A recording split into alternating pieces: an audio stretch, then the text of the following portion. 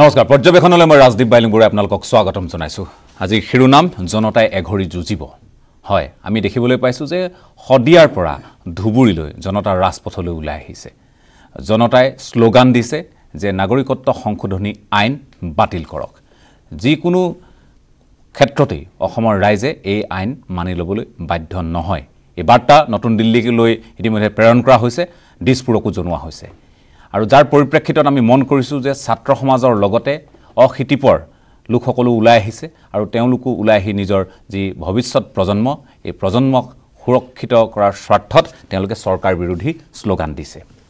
কিন্তু এই আন্দোলন কিমান দিনলৈ চলিব আমি কালিও সেই প্ৰসংগটো আলোচনা কৰিছো কাৰণ অৱশ্যে নথকা নহয় কাৰণ কিছুমান তিতা মিঠা অভিজ্ঞতাৰে আমি যিহেতু পুষ্ট অসমীয়া অসম আন্দোলনৰ সময়ছোৱাত কি হৈছিল কি ভুল আজিৰ সময়ত আমি নোহোৱাটো কামনা কৰোঁ সেই কথাখিনি নিশ্চয় আলোচনা কৰাৰ বা ফহিয়াই চোৱাৰ প্ৰয়োজন আছে এখন 1985ৰ অসম নহয় এখন 2019 চনৰ নতুন অসম আৰু নতুন অসমৰ নতুন প্ৰজন্মই কিদৰে চিন্তা কৰে আৰু জাতীয়তাবোধ তেওঁলোকৰ যেহেতু খিৰে খিৰে ধাৱমান আৰু এই মুহূৰ্তত তেওঁলোকে সেই যি তেওঁলোকৰ চিন্তা যি ভাৱনা সেইখিনিক বাস্তৱায়িত কৰাৰ কাৰণে তেওঁলোক আগবাঢ়ি আহিছে কটন ৰাজ্যিক বিশ্ববিদ্যালয় হওক গুৱাহাটী বিশ্ববিদ্যালয় হওক ডিব্ৰুগড় বিশ্ববিদ্যালয় হওক বা শেহতীয়াকৈ তেজপুৰ কেন্দ্ৰীয় বিশ্ববিদ্যালয় হওক সকলো বিশ্ববিদ্যালয় মহাবিদ্যালয় ছাত্ৰ সমাজ তেওঁলোক আগবাঢ়ি আহিছে আৰু প্ৰথমে তেওঁলোকে যি বিক্ষোভ প্ৰদৰ্শন কৰিছিল তাৰ পিছত এই আন্দোলন কি পৰ্যায়লৈ গ'ল আপোনালোকে নিশ্চয় মন কৰিছে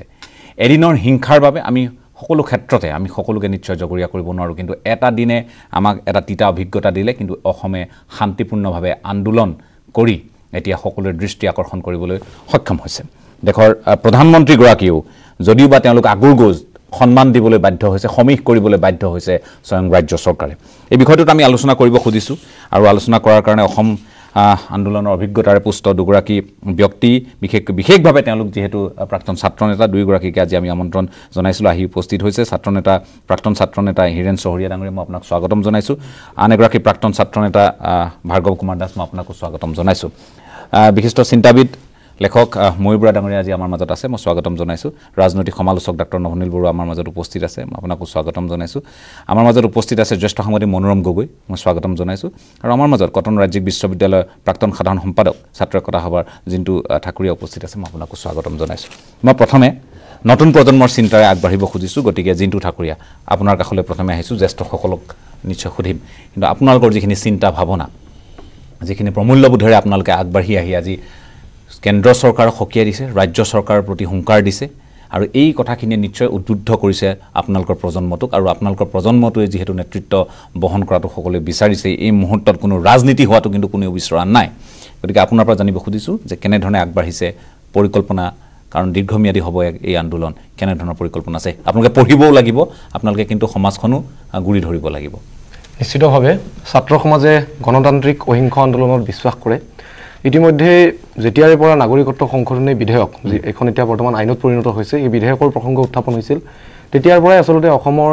বিভিন্ন বিশ্ববিদ্যালয় মহাবিদ্যালয়ৰ ছাত্ৰ সমাজে স্বতঃস্ফূৰ্তভাৱে সেই বিধেয়কৰ বিৰোধিতা কৰি ৰাজপথত আন্দোলন অব্যাহত ৰাখিছিল আৰু আজিৰ তাৰিখতো আইন হোৱাৰ পিছতো সেই আইন বাতিলৰ দাবীত সেই আইন প্ৰত্যাহাৰৰ দাবীত অসমৰ ছাত্ৰ সমাজে বিভিন্ন বিশ্ববিদ্যালয় মহাবিদ্যালয়ৰ ছাত্ৰ সমাজে এই আন্দোলন অব্যাহত ৰাখিছে আমি কৈছোৱে যে হিংসাক আমি প্ৰশ্ৰয় নিদিওঁ অহিংসভাৱে এই আন্দোলন হ'ব লাগিব দীঘলীয়াভাৱে এই আন্দোলন হ'ব লাগিব আৰু কিছু বস্তুনিষ্ঠভাৱে আমি আন্দোলনটোক আগুৱাই নিব লাগিব ইতিমধ্যে আমি ছাত্ৰ সমাজে বিভিন্ন ধৰণৰ কথা বতৰা আলোচনা আমি কৰি আছোঁ যে অহিংসভাৱে দীঘলীয়া আন্দোলনটো আমি বাস্তৱসন্মতভাৱে কেনেকৈ চলাই নিব পাৰোঁ এই কথাখিনি ইতিমধ্যে আমি তাৰ বাবে কিছু পৰিকল্পনা আমি যুগুত কৰিছোঁ আৰু আমাৰ কথা হৈছে সৰ্বসাধাৰণ মানুহৰ পেটৰ ভাত কাঢ়ি আন্দোলন কৰিলে নহ'ব সৰ্বসাধাৰণ মানুহৰ পেটৰ ভাত সাজ থাকিব লাগিব তেওঁলোকে যাতে পেটত গাঁঠি দিব নালাগে সেই কথাটোৰ প্ৰতি আমি লক্ষ্য ৰাখিব লাগিব আন্দোলন চলাই যাওঁতে লগতে যাতে কোনো ধৰণৰ হিংসাই এই আন্দোলনত মানে ঠাই নাপায় সেই কথাটো আমি লক্ষ্য ৰাখিব লাগিব আৰু বিশেষকৈ আমি এটা কথা ভাবিছোঁ যে আমি গাঁৱে ভূঞে সৰ্বসাধাৰণ মানুহৰ মাজত গৈ এই আইনখনৰ ভয়াৱহতা বা শেহতীয়া যিখিনি পৰিস্থিতি তাৰ বিষয়ে আমি মানুহৰ মাজলৈ এই গোটেই বিষয়টো আমি লৈ যাম আমি ছাত্ৰ সমাজে নেতৃত্ব লৈ গাঁৱৰ মানুহক গাঁৱে গাঁৱে আমি এই কথাখিনি প্ৰচাৰ কৰিম যাতে আন্দোলনটো দীৰ্ঘদিন চলিবলৈ যিখিনি আমাক উপাদানৰ প্ৰয়োজন সেই উপাদানখিনি আমি আহৰণ কৰিব পাৰিম কাৰণ আমাৰ অৰ্থনীতিত প্ৰভাৱ পৰিব নোৱাৰিব গাঁৱৰ মানুহ এজনে যেতিয়া তেওঁৰ সামগ্ৰী উৎপাদন কৰিব সেইখিনি যাতে বেচা কিনাৰ ক্ষেত্ৰত তেওঁ সমস্যাৰ সন্মুখীন হ'ব নালাগিব আজিৰ তাৰিখত এটা কথা উঠিছে যে চবফালে যে বিকল্প ৰাজনীতি আমাৰ কথাটো হৈছে আজিৰ তাৰিখত এটা আমি আদৰ্শ প্ৰতিষ্ঠাৰ কাৰণেহে বেছিকৈ কাম কৰিব লগা আছে কাৰণ ইতিমধ্যে আমি দেখিছোঁ অসম আন্দোলনৰ পিছত অসম গণ পৰিষদ দলে যিটো শিক্ষা দি থৈছে অসমৰ মানুহক তাৰ পৰা আমি এটা কথা বুজা উচিত যে ৰাজনৈতিক দলটো হ'লেই নহ'ব বিকল্প আমি এটা আদৰ্শ প্ৰতিষ্ঠা কৰিব লাগিব এটা জাতীয়তাবাদৰ শক্তিশালী আদৰ্শ এটা প্ৰতিষ্ঠা কৰিব লাগিব আৰু মই ভাবোঁ যে অসমৰ ছাত্ৰ সমাজে সেই আদৰ্শ প্ৰতিষ্ঠাৰ বাবে এতিয়াৰ পৰা দৃঢ়তাৰে কাম কৰিব আটাইতকৈ আমি মন কৰিছোঁ যে আজিৰ যি ছাত্ৰ সমাজ যে আপোনালোক কোনো সংগঠনৰ বেনাৰত বুলি নহয় আপোনালোক ছাত্ৰ শক্তি হিচাপে আপোনালোক ওলাই আহিছে আৰু আপোনালোকক অন্ততঃ এই মুহূৰ্তত আপোনালোকৰ যিখিনি কাম কাজ কৰাৰ ধৰণ আৰু আমি মন কৰিছোঁ যে কোনোবা যদি ABVPটো আছে কোনোবা যদি আছুটো আছে কোনোবা আন ক'ৰবাত বেলেগ আদৰ্শৰেও যদি অনুপ্ৰাণিত কিন্তু এই মুহূৰ্তত ছাত্ৰ সমাজ এক চিন্তাৰে আগবাঢ়ি আহিছে সমস্বৰে চিঞৰি উঠিছে যে আমাক নাগৰিকত্ব সংশোধনী আইন নালাগে মই এই বিষয়টো আলোচনা কৰাৰ সময়ত মই যেহেতু মনোৰম গগৈ ডাঙৰীয়া আপোনাৰ কাষলৈ অকণমান সময়ৰ কাৰণে আহিব খুজিছোঁ কাৰণ আপুনি নিজস্ব ধৰণেৰে কেতবোৰ কথা কৈ আহিছে বিভিন্ন মঞ্চত এতিয়া অৱশ্যে ইণ্টাৰনেট বন্ধ হৈ থকাৰ কাৰণে আপুনি বহু কথা ক'ব পৰা নাই কিন্তু বিভিন্ন ধৰণে আপোনালোকে এটা বাৰ্তা দিয়াৰ প্ৰয়াস কৰিছে যে আমি আন্দোলনৰ সমান্তৰালকৈ আমাৰ অৰ্থনৈতিক যিটো ভেটি সেইটো টনকিয়াল কৰি ৰাখিব লাগিব আৰু যিটো কথা জিন্তুৰ মুখতো আমি ঠাই পোৱা মন কৰিছোঁ এতিয়া কথা হ'ল যে কোনো নেতাৰ কথা শিলৰ খুঁটি নহয় কিন্তু আজিৰ তাৰিখত আৰু কাৰো প্ৰতিশ্ৰুতিক আজি জনতাই কিন্তু বিশ্বাস নকৰা হৈছে সেই সময়ত কেনেধৰণে জনতাৰ মাজলৈ যাব লাগিব কেনেধৰণে তেওঁলোকৰ আস্থা জিনিব লাগিব আৰু কেনেধৰণে তেওঁলোকক ক'ব লাগিব যে কেৱল অসমৰ স্বাৰ্থ তাৰ উদ্ধতা আন একো নহয় গতিকে আপোনালোক লগত থাকক কি ধৰণে আগবঢ়া উচিত বুলি ভাবে হয় এটা কথা স্পষ্ট যে অসমৰ সৰ্বস্তৰৰ মানুহে নাগৰিকত্ব সংশোধনী আইন বিচৰা নাই গতিকে প্ৰথম পৰ্যায়ত সৰ্বাত্মক গণ প্ৰতিবাদ আৰু প্ৰতিৰোধ হ'ব লাগিব কাৰ বিৰুদ্ধে হেতু ইতিমধ্যে সকলোৱে মানি লৈছে আৰু আমিও মানি লৈছোঁ যে নিজৰ নিজৰ পোষ্ট এণ্ড পজিশ্যনৰ পৰা য'ত যেনেকৈ আছে অসমীয়া বুলি এটা সত্তাৰে সকলো একত্ৰ হৈ এই আন্দোলনটো দীৰ্ঘকালীন পৰ্যায়ত চলাই নিব লাগিব এতিয়ালৈকে এটা কথা জিন্তুৱে কৈছে সদৌ অসম ছাত্ৰ সন্থাৰ মজিয়াৰ পৰা কোৱা হৈছে সেইটো হ'ল এই আন্দোলন কিন্তু অহিংস হ'ব আৰু এটা কথা সমুজ্জ্বল ভট্টাচাৰ্য ডাঙৰীয়াই বাৰে বাৰে উৎসাহিত কৰিছে এইটো হৈছে এই আন্দোলন অহিংস আৰু সুশৃংখলিত হ'ব লাগিব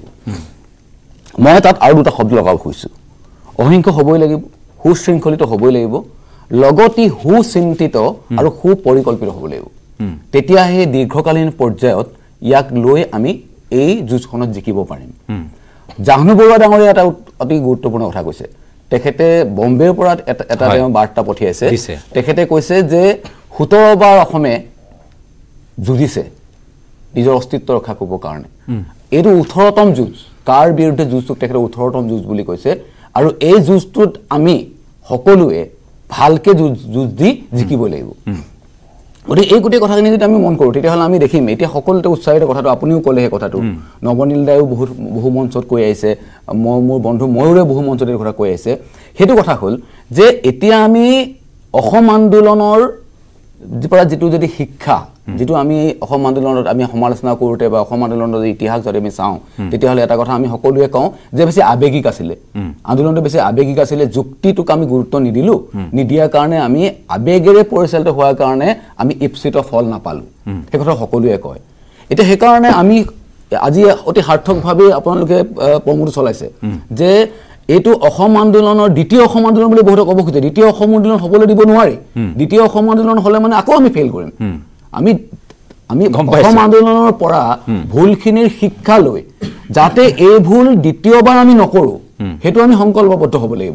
আৰু নকৰিলে আমি অসম আন্দোলনৰ পৰা পিছত আলফাৰ আন্দোলন হ'ল সশস্ত্ৰ বিপ্লৱ সেই সময়ত আমি দেখিলোঁ যে 40 বছৰত আমি আমাৰ আন্দোলনবিলাকত আমি ৰাজনৈতিক কথা বহুত ক'লোঁ কিন্তু তাৰ সমান্তৰালভাৱে আমি ক'বলগীয়া দুটা কথা নক'লোঁ মই ব্যক্তিগতভাৱে বিশ্বাস কৰোঁ এটা কথা হ'ল আমি গাঁৱৰ মানুহক যেতিয়ালৈকে শিক্ষিত সজাগ সচেতন কৰিব নোৱাৰিম পৰিস্থিতি সম্পৰ্কে সামাজিক যিবিলাক ঘটনা ঘটি আছে ৰাজনৈতিক যিবিলাক ঘটনা ঘটি আছে অৰ্থনৈতিক যিবিলাক ঘটনা ঘটি আছে সেই সম্পৰ্কে যদি আমি অকল যদি গুৱাহাটী বা আমি চহৰীয়া অঞ্চলতে এচাম নিৰ্দিষ্ট মানুহৰ মাজতে আলোচনাবিলাক যদি সীমাবদ্ধ ৰাখোঁ তেতিয়াহ'লে কিন্তু আমি এই ফল নাপাম আকৌ বিজেপিয়ে বা শাসক দলে আকৌ নিৰ্বাচনৰ সমাহৰ আগতে তেওঁলোকে পপুলাৰ আঁচনি কিছুমান ঘোষণা কৰিব তাৰপিছত তেওঁলোকে একাউণ্টত 5,000 পৰা 10,000 টকা সোমোৱাই দিব উজালা দিব বা অন্য কিবা কিবি দিব তাৰপিছত মানুহখিনি আকৌ ভোট দিব গতিকে আমি তেওঁলোকক যিটো কথা কৈছে ভাল কথা কৈছে যে আমি আদৰ্শটা থিয় কৰাব লাগিব যে আমি এটা আদৰ্শ প্ৰথমতে থিয় কৰাই লৈ তাৰ পিছতহে আমি সংগ্ৰামখন দিব লাগিব আৰু দ্বিতীয় কথাটো হ'ল তাতে মই সেই যে গাঁৱৰ মানুহক আমি তেওঁলোকক সজাগ সচেতন কৰিম এইটো এটা বৌদ্ধিক আন্দোলন জাগৰণ হ'ব লাগিব গাঁৱলৈকে চহৰৰ পৰা ৰাজধানীৰ পৰা গাঁৱলৈকে এটা বৌদ্ধিক জাগৰণ হ'ব লাগিব আৰু দ্বিতীয়তে যিটো কথা আমি হাতে কামি কৰিব চেষ্টা কৰিছো থলগিৰিৰ মাজেৰে সেইটো হ'ল যে আমি এই অসম আন্দোলনৰ পৰা এতিয়ালৈকে অসমৰ থলুৱা অৰ্থনীতি গঢ়াৰ কথা কোৱা নাই আমি আন্দোলনৰ কাৰ্য হিচাপে লোৱা নাই এইবাৰ কিন্তু সেইটো ল'ব লাগে যে আমি নিজৰ থলুৱা পুঁজি শক্তিশালী হ'লেহে আমি ৰাজনৈতিক আন্দোলনখনত জিকিব পাৰিম হয় ঠিক আছে মই আহিব খুজিছোঁ ডক্টৰ নৱনীত বৰুৱা আপোনাৰ কাষলৈ এই গোটেই বিষয়টোক লৈ বিভিন্ন মঞ্চত বিভিন্নজনে বিভিন্ন কথা কৈ আহিছে এতিয়া আমি গৈছোঁ চানমাৰীলৈ গৈছোঁ আমি লতাশিললৈও গৈছোঁ আমি অন্য প্ৰান্তৰ যি আন্দোলন হৈছে সেইখিনিও আমি প্ৰত্যক্ষ কৰিছোঁ কিন্তু এতিয়া সকলোৱে এটা ভাবিছে যে আন্দোলননো এনেধৰণে কিমান দিনলৈ চলিব এই আন্দোলনৰ বল শক্তি বা প্ৰাবল্য নিশ্চয় কমি আহিব সময় সাপেক্ষে কিন্তু অসমীয়াৰ এই দুদিনৰ আবেগ এই দুদিনতে শেষ হ'ব কিন্তু এতিয়া এওঁলোকে যিটো কথা কৈছে যে এটা সুপৰিকল্পিতভাৱে সুচিন্তিতভাৱে আগবাঢ়িব লাগিব য'ত আমাৰ অৰ্থনীতিৰ পৰিকাঠামো শক্তিশালী হৈ থাকিব বা ভেটি শক্তিশালী হৈ থাকিব আমি অন্যান্য আমাৰ যি কাম কাজ আছে যি দায়বদ্ধতা আছে সেইখিনিও ৰূপায়ণ কৰিম তাৰ লগতে কিন্তু কেন্দ্ৰ আৰু ৰাজ্য চৰকাৰে সমীহ কৰি চলিব লাগিব অসমৰ জনতাক এই পৰিৱেশটো সৃষ্টি কৰি ৰাখিবলৈ হ'লে বা অব্যাহত ৰাখিবলৈ হ'লে কি পৰামৰ্শ থাকিব আপোনাৰ ফালৰ পৰা মই প্ৰথমতে এটা কথা ক'ব খোজো যে গাঁৱৰ ৰাইজক আমি শিকাম এনেকুৱা ধৰণৰ ধৃষ্টতা মোৰ নাই কাৰণ গাঁৱৰ ৰাইজেও যথেষ্ট শিক্ষিত যথেষ্ট জানে বুজে তেওঁলোকেও কিন্তু ভাবি চিন্তিয়ে কামবিলাক কৰে আমি নগৰৰ পৰা গৈ পেলাই কিবা শিকাম এই ধৃষ্টতা মোৰ নাই কথাবিলাক হৈছে যে আমি বুনিয়াদী কথা কিছুমান বুজি পাব লাগিব এটা আন্দোলন কিহৰ কাৰণে কৰা হয় কিছু দাবী থাকে আৰু কিছু দাবী আমি এটা শক্তিক আমি সৈমান কৰাব লাগিব বাধ্য কৰাব লাগিব আমাৰ দাবীখিনি মানি চলিবলৈ আৰু সেই শক্তিটো কি এটা ৰাজনৈতিক শক্তি সেইটো ভাৰত চৰকাৰে বুলি কওক বা ভাৰতীয় জনতা পাৰ্টি বুলি কওক এটা ৰাজনৈতিক শক্তি তেওঁলোকৰ ভাৰতীয় জনতা পাৰ্টিয়ে হওক বা ভাৰত চৰকাৰে হওক তেওঁলোক হৈছে নিৰ্বাচন সৰ্বোচ্চ ৰাজনীতি তেওঁলোকৰ সেইকাৰণে তেওঁলোকে কোনখিনি তাতকৈ বেছি ভয় খাব যেতিয়া তেওঁলোকৰ হাতৰ পৰা এখন ৰাজ্য ওলাই যাব এনেকুৱা ধৰণৰ কথা বা এইটোৰ এটা প্ৰভাৱ বিশ্বৰ ওপৰত এই প্ৰভাৱটো যাব বিশ্বই তেওঁলোকৰ ওপৰত প্ৰভাৱ পেলাব বা অন্য ৰাজ্যত প্ৰভাৱ পৰিব তেতিয়াহে তেওঁলোকে শংকিত হৈ পেলাই আমাৰ দাবী মানি ল'ব অসমীয়াৰ মৰমত অসমীয়াৰ আবেগক শ্ৰদ্ধা কৰিবা অসমীয়াৰ কথাৰ যুক্তিযুক্ততা আছে বুলি আন্দোলনকাৰীৰ কথা যুক্তিযুক্ততা আছে বুলি ভাবি পেলাই তেওঁলোকে কেতিয়াও এষাৰ কথা এই দাবীখিনি মানি নলয় এই বুনিয়াদী কথাটো আমি বুজি পাব লাগিব এই যে আমি কেব 2016 কেব 2019 আৰু CAA এই গোটেইবিলাকৰ বিৰুদ্ধে কৰি থকা সত্ত্বেও আমাক বৃদ্ধাংগস্থ দেখুৱাই পেলাই কিয় কেন্দ্ৰীয় চৰকাৰ বা অসম চৰকাৰ আগবাঢ়ি গৈ আছে 6 ঘণ্টাৰ আগলৈকে আলোচনা কৰে অসমত এনেকুৱা এডমিনিষ্ট্ৰেটিভ ষ্টাফ কলেজত আহে চেন্ট্ৰেল পাৰ্লিমেণ্টাৰী কমিটি সকলোকে কথা শুনি ইমান আশ্বাস দিয়ে যেন আমাৰ কথা বুজিহে পাব কিন্তু গৈ থৈ যিটো কৰিম বুলি ভাবে কৰে আৰু কাৰণ তেওঁলোকে ভাবে যে আমি নিৰ্বাচনত জিকি আছো আৰু নিৰ্বাচনত কিয় জিকিছে কাৰণ আমাৰ যেটো আটাইতকৈ বুনিয়াদী কথা সেইটো হৈছে যে আমাৰ গ্ৰাম্য অৰ্থনীতি দুৰ্বল যাৰ ফলত আমি প্ৰলোভিত হওঁ আগতে আমাৰ আছিল কি এমএলএ মন্ত্ৰী ইলেকশন খেলা মানুহে নিজৰ পকেটৰ পইচা খৰচ কৰি ভেটি দিছিল ভোট কিনিছিল এতিয়া চৰকাৰী টকাৰে ভোট কিনে কাৰবাক একাউণ্টত 5,000 টকা কাৰবাক উজালা স্কিম কাৰবাক কি এইবিলাক আসলতে কোনো কাৰণ চৰকাৰৰ কাম মানুহক কনজিউমাৰ ডিউৰেবলছ কিনিব পাৰা ব্যৱস্থা কৰাটো কনজিউমাৰ ডিউৰেবলছ দিয়াটো চৰকাৰৰ কাম নহয় চৰকাৰে এনেকুৱা আঁচনি কৰিব লাগে যে মানুহৰ অৰ্থনৈতিক সবলীকৰণ হওক যাতে নিজেই কিনিব পাৰে কিন্তু সেইটো নকৰি এটা ঘোষ দিয়া এটা তেওঁলোকৰ অৰ্থনৈতিক 2000 শিল্পীক 50,000 টকাকৈ এককালীন সাহায্য দিয়াৰ কথা কিন্তু হয় সেইবিলাক তাৰপিছত 25,000 চাকৰি দিব ইত্যাদি ধৰণৰ কথা এইবিলাক প্ৰলোভন এইবিলাক আচলতে চৰকাৰী মানে যেটো ব্ল্যাক মানি নহয় সৰকাৰি হোৱাইট মানিৰ ঘোষ এইটো কৰা এটা ভেটি দিয়া আৰম্ভ কৰিছে আৰু হেতুক আমি কেতিয়া নাইকিয়া কৰিব পাৰিম যেতিয়া আমি গাঁৱৰ বা যাৰ 25 বিঘা মাটি আছে অথচ কেৰেম খেলি পেলে হে মাটিখিনি কাৰবাৰ বেলেগৰ হতুৱাই কৰাইছে বা মাটিখিনি বেছি এটা পিয়নৰ চাকৰিৰ কাৰণে এপ্লাই কৰিবলৈ চেষ্টা কৰিছে ভেটি দি পেলে হে ছাত্ৰ ছাত্ৰী হে মানে প্ৰজন্মটোক আমি বুজাব পাৰিব লাগিব যে তহঁতৰ হাতত সোণ আছে অসমীয়া অৰ্থনীতি অসম আন্দোলন কিহৰ কাৰণে বিফল হৈছিল যে অসম আন্দোলনত যেতিয়া আমাৰ চান্দা তোলা সংস্কৃতিটো ওলাল প্ৰথমতে মানুহে স্বতঃস্ফূৰ্তভাৱে বহিৰাগত পেট্ৰল পাম্প পেট্ৰল দিছিল খোৱা বস্তু দিছিল পিছত সেইটো দাবী ধমকি দি দিয়া হ'ল তাৰপিছত সেই পেট্ৰল বিক্ৰী কৰা হ'ল তাৰ ফলত কিছুমান ছাত্ৰ নেতাৰ নামত দুৰ্বৃত্তৰ জন্ম হ'ল সেই ভুলবিলাক নহবৰ কাৰণে আমি এটা কথা জোৰ দিব লাগিব যে সমান্তৰালভাৱে যেটো গ্ৰাম্য অৰ্থনীতি সেইটো সবলীকৰণ কৰিবই লাগিব হয় নিশ্চয় মই কথা পাতিম ময়ুৰা ডাঙৰীয়াও আছে আমাৰ মাজত হিৰেন চহৰীয়া আৰু লগতে ভাৰ্গৱ কুমাৰ দাস ডাঙৰীয়াও আছে আমি কথা পাতিম মতিউৰ ৰহমানো যেহেতু নতুন দিল্লীৰ পৰা আমাৰ সৈতে সংযুক্ত হোৱাৰ কথা আমি তেখেতৰ কাষলৈ যাব লাগিব কিন্তু এই মুহূৰ্তত সময় হৈছে এটা বাণিজ্যিক বিৰতিটো প্ৰথমে লৈ লৈছো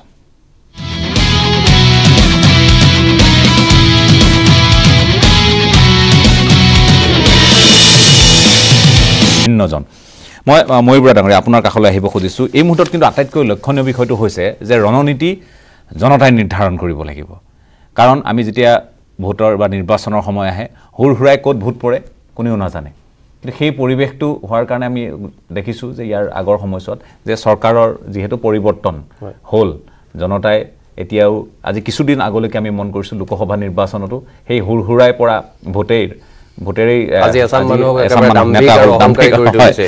গতিকে মই আপোনাৰ কাষলৈ আহিব খুজিছোঁ যে জনতাই যথেষ্ট খুপি আগবাঢ়িছে কিন্তু এই মুহূৰ্তত খোজ দিছে এইবাৰ খুব লক্ষণীয় হৈছে আৰু বহুবোৰ ইতিবাচক কথা দেখা পোৱা গৈছে আৰু জনতা বুলি আমি জনসাধাৰণ বুলি কাক কওঁ আমি যেহেতু এখন গণতন্ত্ৰ আৰু পৃথিৱীৰ অধিকাংশ দেশেই সেই গণতান্ত্ৰিক প্ৰমূল্যবোধক শ্ৰদ্ধা কৰে সন্মান কৰে সেই গণতান্ত্ৰিক প্ৰমূল্যৰ প্ৰতি আনুগত্য পোষণ কৰা সকলো মানুহেই এজন জনতা মানে তেওঁ সচেতন নাগৰিক হোৱাটো বিচাৰে আৰু ৰাষ্ট্ৰযন্ত্ৰই মই অকল এটা বিশেষ দলক কোৱা নাই প্ৰায়বোৰ দেশতে আৰু ভাৰতবৰ্ষত বেছিকৈ আৰু যিবোৰ ডাঙৰ ডাঙৰ ৰাজনৈতিক দল আছে তেওঁলোকে বিচাৰে চিন্তা বিমুখ এছাম হিতাধিকাৰী সৃষ্টি কৰা তেওঁলোকৰ মূল কথাটোৱে হ'ল এখেতসকলক ইলেকশ্যনৰ বা নিৰ্বাচনৰ পূৰ্বে নানান ধৰণৰ প্ৰলোভন দেখুৱাই লৈ অতি কম আয়াসতে তেওঁলোকৰ ভোটবোৰ যদি কিনি লৈ আমি বৰ্তমান যেটো গণতান্ত্ৰিক সিস্টেমৰ মাজতো থকা এটা দুৰ্বলতা বুলিয়ে কৈছো যে আমি 22% 23% 35% সিট পাইও ফাস্ট পাস দা পোস্ট সিস্টেমৰ যেটো এক ধৰণৰ দুৰ্বলতা যদিও গণতন্ত্ৰ বহুবোৰ ভাল কথাও আছে ভাল কথাবোৰে বেছি তাৰ জৰিয়তে তেওঁলোকে শাসনৰ মসনদ দখল কৰে আৰু দখল কৰি 5 বছৰলৈ তেওঁলোকে নিষ্কণ্টক হৈ ৰয় কাৰণ বৰ্তমানৰ ৰাজনীতিটো হৈছে সম্পূৰ্ণ অৰ্থকেন্দ্ৰিক আৰু ক্ষমতা সৰ্বস্ব তাৰ ওপৰত ভিত্তি কৰি তেওঁলোকে নীতি আৰু বিবেকক বিসৰ্জন কৰি বৰ্তমান সময়ত যেটো কথা দেখা গৈছে আৰু যাৰ বিৰুদ্ধে প্ৰতিবাদ হৈছে ইয়াৰ মূল কথা হল অতি গঠনিগত আৰু বুনিয়াদী আৰু সেই কথাটো হল মানুহৰ ধৰ্ম মানুহৰ জাতি বৰ্ণ এই বিষয়বোৰ লৈ মানুহক মাজত যদি এক ধৰণৰ বিভেদ সৃষ্টি কৰিব পাৰি কাৰোবাৰ মনত যদি সংশয় পোষণ কৰিব পাৰে যে এই ধৰ্মৰ মানুহে আমাক আহি ক্ষতি কৰিব তেওঁ লাগে নাগৰিক হওক বা তেওঁ এখন বিদেশী নাগৰিক হওক সেই বিষয় লৈ তেওঁলোক কথা নহয় ধৰ্ম বা কাষ্টৰ কথা লৈ যেতিয়া কৰে তেতিয়া এই ধৰণৰ বিভ্ৰান্তিৰ সৃষ্টি হয় বৰ্তমান অসমত যেটো সমস্যা আজি 2.5 বছৰৰ পৰা হৈ আছে যেটো কাৰণে অসমৰ জনতা আপুনি যেটো কথা দেখিছে আজি ৰাজপথলৈ ওলাই আহিছে আৰু যথেষ্ট সুস্থিৰভাৱে হিংসাত্মক ঘটনাৰ বাবে যিসকল দুষ্কৃতিকাৰী আছে তেওঁলোকক আমি ধিক্কাৰ দিছো আৰু চৰকাৰৰ এটো দায়িত্ব তেওঁলোকক শাস্তি প্ৰদান কৰক কিন্তু যিখন গণতান্ত্ৰিক সংগ্ৰাম আৰু সেই সংগ্ৰামৰ যিবোৰ প্ৰমূল্য সেই প্ৰমূল্য আমাক ভাৰতীয় সংবিধানে প্ৰদান কৰিছে ভাৰতীয় সংবিধানৰ প্ৰমূল্য আকৌ স্থাপিত হৈছে ভাৰতীয় স্বাধীনতা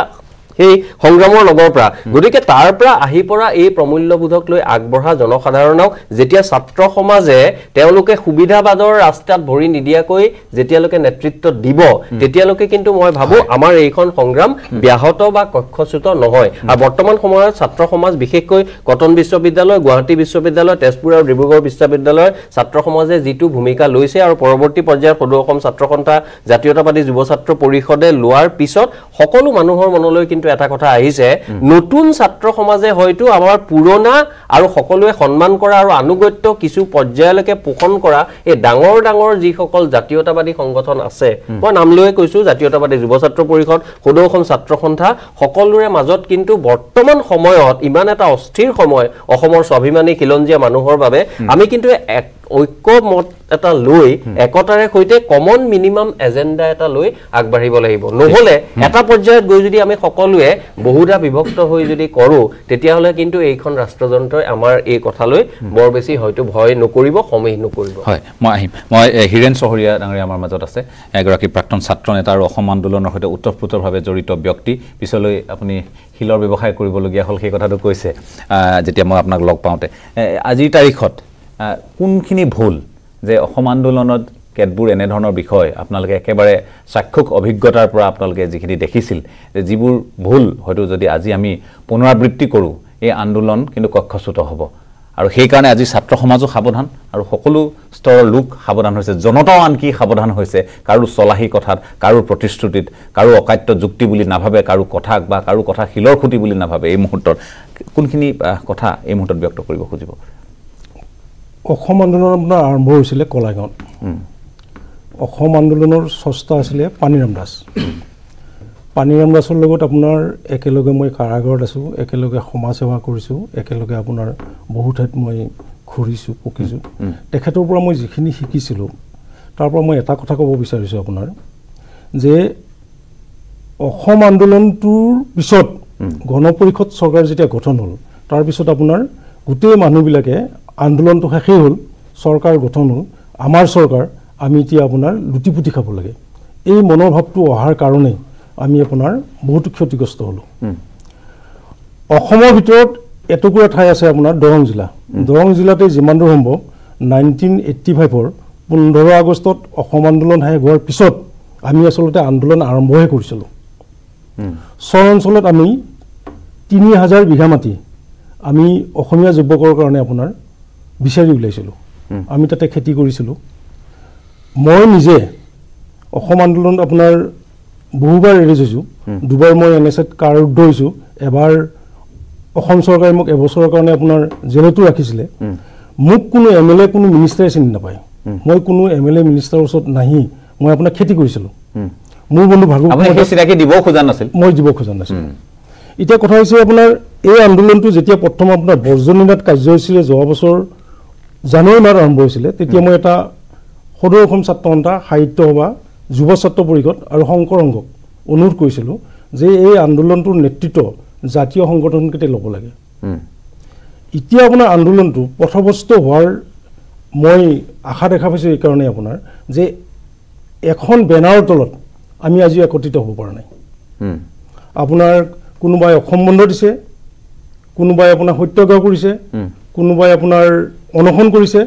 এনেকৈ যদি হয় আপোনাৰ আমাৰ ঠাকুৰে যিটো কৈছে আমাৰ ভাইটি ঠাকুৰে যিটো কথা কৈছে আপোনাৰ একত্ৰিতভাৱে যদি আমি আপোনাৰ পৰিকল্পনা কৰি আন্দোলনটো আগুৱাই নিনো তেতিয়াহ'লে আমাৰ আপোনাৰ বিপদ পদে পদে আছে ছাত্ৰই পঢ়িব লাগিব খেতিয়কে খেতি কৰিব লাগিব এতিয়া আপোনাৰ শুনিছোঁ কোনোবা এটা সংগঠনে আপোনাৰ গাঁৱে গাঁৱে সভা পাতিব এইখিনি সময়ত যদি আপোনাৰ সভা পাতে এইখিনি সময় কিন্তু গাঁৱৰ মানুহৰ আপোনাৰ ধান চপোৱাৰ সময় এইখিনি সময় আপোনাৰ মানুহৰ খেতি কৰাৰ সময় আপোনাৰ যিখিনি হেৰি খেতি হয় শাক পাচলি খেতি হয় গতিকে এইখিনি সময়ত যদি মানুহে আপোনাৰ গাঁও সভা পাতিব যায় তেতিয়াহ'লে মানুহে আপোনাৰ কেনেকৈ হেৰি কৰিব খাব কেনেকৈ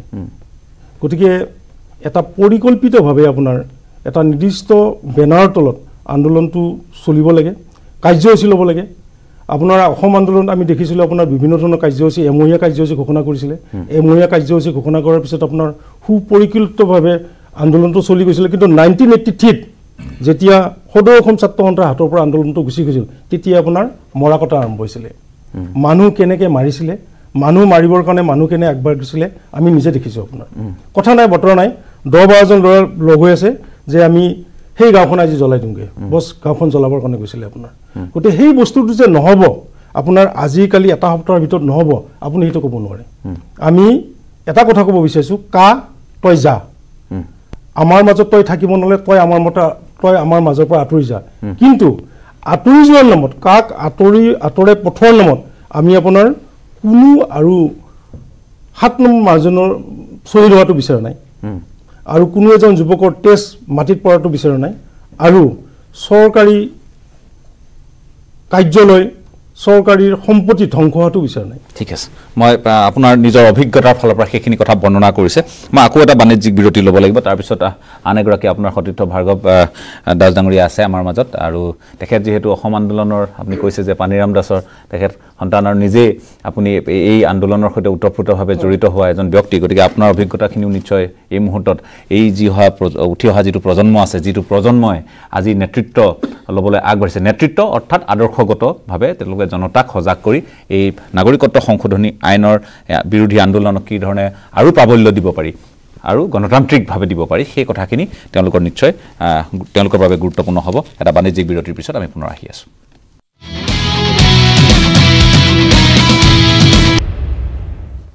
এটা সময় বাণিজ্যিক বিৰতিৰ পিছত আপোনালোকক পুনৰ স্বাগতম জনাইছো আপোনালোকে চাই আছে পৰ্যবেক্ষণ আমি কথা পাতি আছো যে নতুন চিন্তা আৰু নতুন প্ৰমূল্যবোধেৰে যিসকল ছাত্ৰ শক্তি আজি ওলাই আহিছে যিসকল ছাত্ৰ বা শিক্ষাৰ্থী আজি ওলাই আহিছে তেওঁলোকে এই আন্দোলনক এক প্ৰাবল্য দিব খুজিছে এক নতুন শক্তি দিব খুজিছে যাতে কেন্দ্ৰ চৰকাৰে এই বিষয়টোৰ ক্ষেত্ৰত ভাবিবলৈ বাধ্য হয় আজি এদিনৰ কাৰ্যসূচী যদি আমি বাদ দিওঁ বা আমি যদি সেই কাৰ্যসূচীখিনি আমি আউটাৰ বাহিৰত ৰাখোঁ আৰু আউটাৰ বাহিৰত ৰাখি যদি আলোচনা কৰোঁ এই মুহূৰ্তলৈ বাকি যিকিটা পৰ্যায়ত আন্দোলন হৈছে আমি শান্তিপূৰ্ণভাৱে হোৱাটো পৰিলক্ষিত কৰিছোঁ আৰু যাৰ কাৰণে অন্ততঃ দেশৰ প্ৰধানমন্ত্ৰী হওক ৰাজ্য চৰকাৰ সকলোৱে আজি হিমন্ত বিশ্ব শৰ্মায়ো কেতবোৰ মন্তব্য কৰিছে যে নিজৰ কাম কৰি কোনোবা আন্দোলনলৈ গ'লে তাৰ চৰকাৰৰ আপত্তি থাকিব নোৱাৰে গতিকে এনেধৰণৰ কথা প্ৰসংগ নিশ্চয় আমি ভাবিছোঁ যে চৰকাৰখনে সমীহ কৰিবলৈ বাধ্য হৈছে এই আন্দোলনক তাৰ মাজতে কেতবোৰ ঘোষণা মই আহিব খুজিছোঁ ভাৰ্গৱ কুমাৰ দাস আপোনাৰ কাষলৈ অসম আন্দোলনৰ অভিজ্ঞতাৰে পুষ্ট ব্যক্তি আপোনালোক আৰু ইতিমধ্যে মনোৰম গগৈ ডাঙৰীয়াই কৈছে যে এইটো অসম আন্দোলন যদি দ্বিতীয় অসম আন্দোলন বুলি কোৱা হয় তেতিয়াহ'লে কথা বিষম হ'ব ভুল হ'ব গতিকে এইটো এটা নতুন শক্তি নতুন উদ্যমেৰে ওলাই অহা আৰু নাগৰিকত্ব সংশোধনী আইনৰ বিৰুদ্ধে ওলাই অহা এক জনজাগৰণ আৰু এই শক্তিয়ে নিশ্চয় চৰকাৰক পতিয়ন নিয়াবলৈ যি চেষ্টা কৰি আছে ক'ৰবাত নহয় ক'ৰবাত সফল হ'ব বুলি অসমৰ জনতাই আজি বিশ্বাস কৰে মই আপোনাৰ কাষলৈ আহিছোঁ আপুনি এই মুহূৰ্তত আপোনাৰ ফালৰ পৰা এই গোটেই অভিজ্ঞতাটোক লৈ কি ক'ব খুজিব সমগ্ৰ অসমৰ সংগ্ৰামী ৰাইজলৈ মই নমস্কাৰ জনাইছোঁ 1979 চনৰ পৰা যিটো আন্দোলন আৰম্ভ হৈছিলে সেই আন্দোলনটো প্ৰথম পৰ্যায়ত পৰিকল্পিত আছিলেই 1979 চনৰ শেষৰ পিনে বা 80 চনত আমি খুব আশা দেখিছিলোঁ স্বাৱলম্বনৰ কাৰ্যসূচী এটা হৈছিলে কিন্তু কি কাৰণত সেই স্বাৱলম্বনৰ কাৰ্যসূচীটো নোহোৱা হৈ গ'ল এনেকুৱা হৈ গ'ল যে জোতা এযোৰ পালিচ কৰিলে 10 টকা লওঁ তেতিয়া সিমানতে থাকিলে তাৰপিছত যেতিয়া 83 চন আহিলে 83 চনত যেতিয়া সদৌ অসম ছাত্ৰ সন্থা বা গণসংগ্ৰাম পৰিষদৰ নেতৃত্ব কাৰাৰুদ্ধ কৰি ৰাখিলে তেতিয়া আন্দোলনকাৰীৰ নেতৃত্ব নোহোৱা হ'ল আৰু তেতিয়া বহুত ধৰণৰ ঘটনা সংঘটিত হ'ল যিটো অসমৰ কাৰণে এতিয়া দুৰ্ভাগ্যজনক 83 সময়তে ৰক্তাক্ত ঘটনা হ'ল মৰা কটা হ'ল ৰাস্তা ঘাট দলং জ্বলাই দিয়া হ'ল চৰকাৰী কাৰ্যালয় জ্বলাই দিয়া হ'ল তাৰ ফলটো আমি বৰ বেয়াকৈ ভুগিলোঁ যেতিয়া আমাৰ দৰং জিলাত অবিভক্ত দৰং জিলাত যেতিয়া ভিতৰুৱা অঞ্চলৰ দলংবিলাক জ্বলাই দিয়া হ'ল আপুনি বিশ্বাস কৰিব 2001 চনত সেইবিলাক দলং বনাইছে আগতে ওদালগুৰি আৰু দৰং জিলাৰ প্ৰতিটো ৰাস্তাতে চৰকাৰী গাড়ী চলিছিল বাছ চলিছিল কিন্তু এতিয়াও বহুকেইটা ৰাস্তাত চৰকাৰী গাড়ী নচলে সৰু সৰু গাড়ী চলে গতিকে আমি এটা খন্তেকৰ আৱেগৰ বশৱৰ্তী হৈ আমি এটা সাংঘাতিক ভুল কৰিছিলোঁ আমাৰ কি হ'ব পাৰে সেইটো আমি ভবাই নাছিলোঁ আৰু 83 চনত যেতিয়া আমি 83 পৰা হিচাপ কৰোঁ আমি 27-28 বছৰ পিছুৱাই গ'লোঁ সেই 2001 চনত যদি দলং নিৰ্মাণ হৈছে পিছুৱাই গ'লোঁ এতিয়া কিছুমান ৰাস্তাত আপোনাৰ চৰকাৰী গাড়ী নচলে গতিকে আমি পিছুৱাই গ'লোঁ আৰু যেতিয়া 83 চনত যেতিয়া আপোনাৰ নেতৃত্ব কাৰাৰুদ্ধ হৈ থাকিলে 83-84 তেতিয়া সময়ত বহুখিনি ধৰণৰ এনেকুৱা বিৰূপ সৃষ্টি হ'ল যে মানুহ ওলাই নহা হ'ল 1984 চনৰ জুলাই মাহৰ পৰা বেছিখিনিয়ে যেতিয়া কাৰাৰুদ্ধ হৈ আছিলে মোৰ বন্ধু আছিলে তেতিয়া কিবা কাৰণত মই 1984 চনত মই কাৰাৰুদ্ধ হোৱা নাই কিন্তু তেতিয়া এনেকুৱা এটা শংকাজনক অৱস্থাত আছোঁ যে মোক কোনে আশ্ৰয় দিব মাতিলে মানুহ নোলায় কিন্তু মই যদি কাৰোবাক চাইকেল এখন বিচাৰোঁ সেই চাইকেলখনো মই নাপাওঁ মানে গোটেই প্ৰশাসন বা চৰকাৰী যন্ত্ৰটো সম্পূৰ্ণ সফল হৈ গৈছিলে আন্দোলনটো মুখিমূৰ কৰি দিয়ে আৰু উপায় নাপায় চুক্তিত চহী কৰিবলগীয়া হৈছে চুক্তিত যদি চহী নকৰে তেতিয়া উপায় নাই আন্দোলনটো আগুৱাই নিব মানুহ নাই তেনেকুৱা এটা পৰ্যায় গৈছিলে ইয়াৰ মানে তাত দীৰ্ঘম্যাদী পৰিকল্পিত কোনো ধৰণৰ কৰ্মসূচী নাছিলে আৰু সেইটোৰ কাৰণে আমি এতিয়া ফলটো ভুক্তভোগী হৈ আছোঁ আৰু আজি তাৰিখত আমাক পৰিকল্পনা লাগিব আপোনাৰ কথাৰ তাৎপৰ্য পৰিকল্পনা লাগিব আৰু যিটো আমাৰ মনোৰম গগৈয়ে কৈছে তেখেত নিজে আমাৰ মাজে আদৰ্শ থলগিৰিখন খুলি নিজে এটা আদৰ্শ হৈছে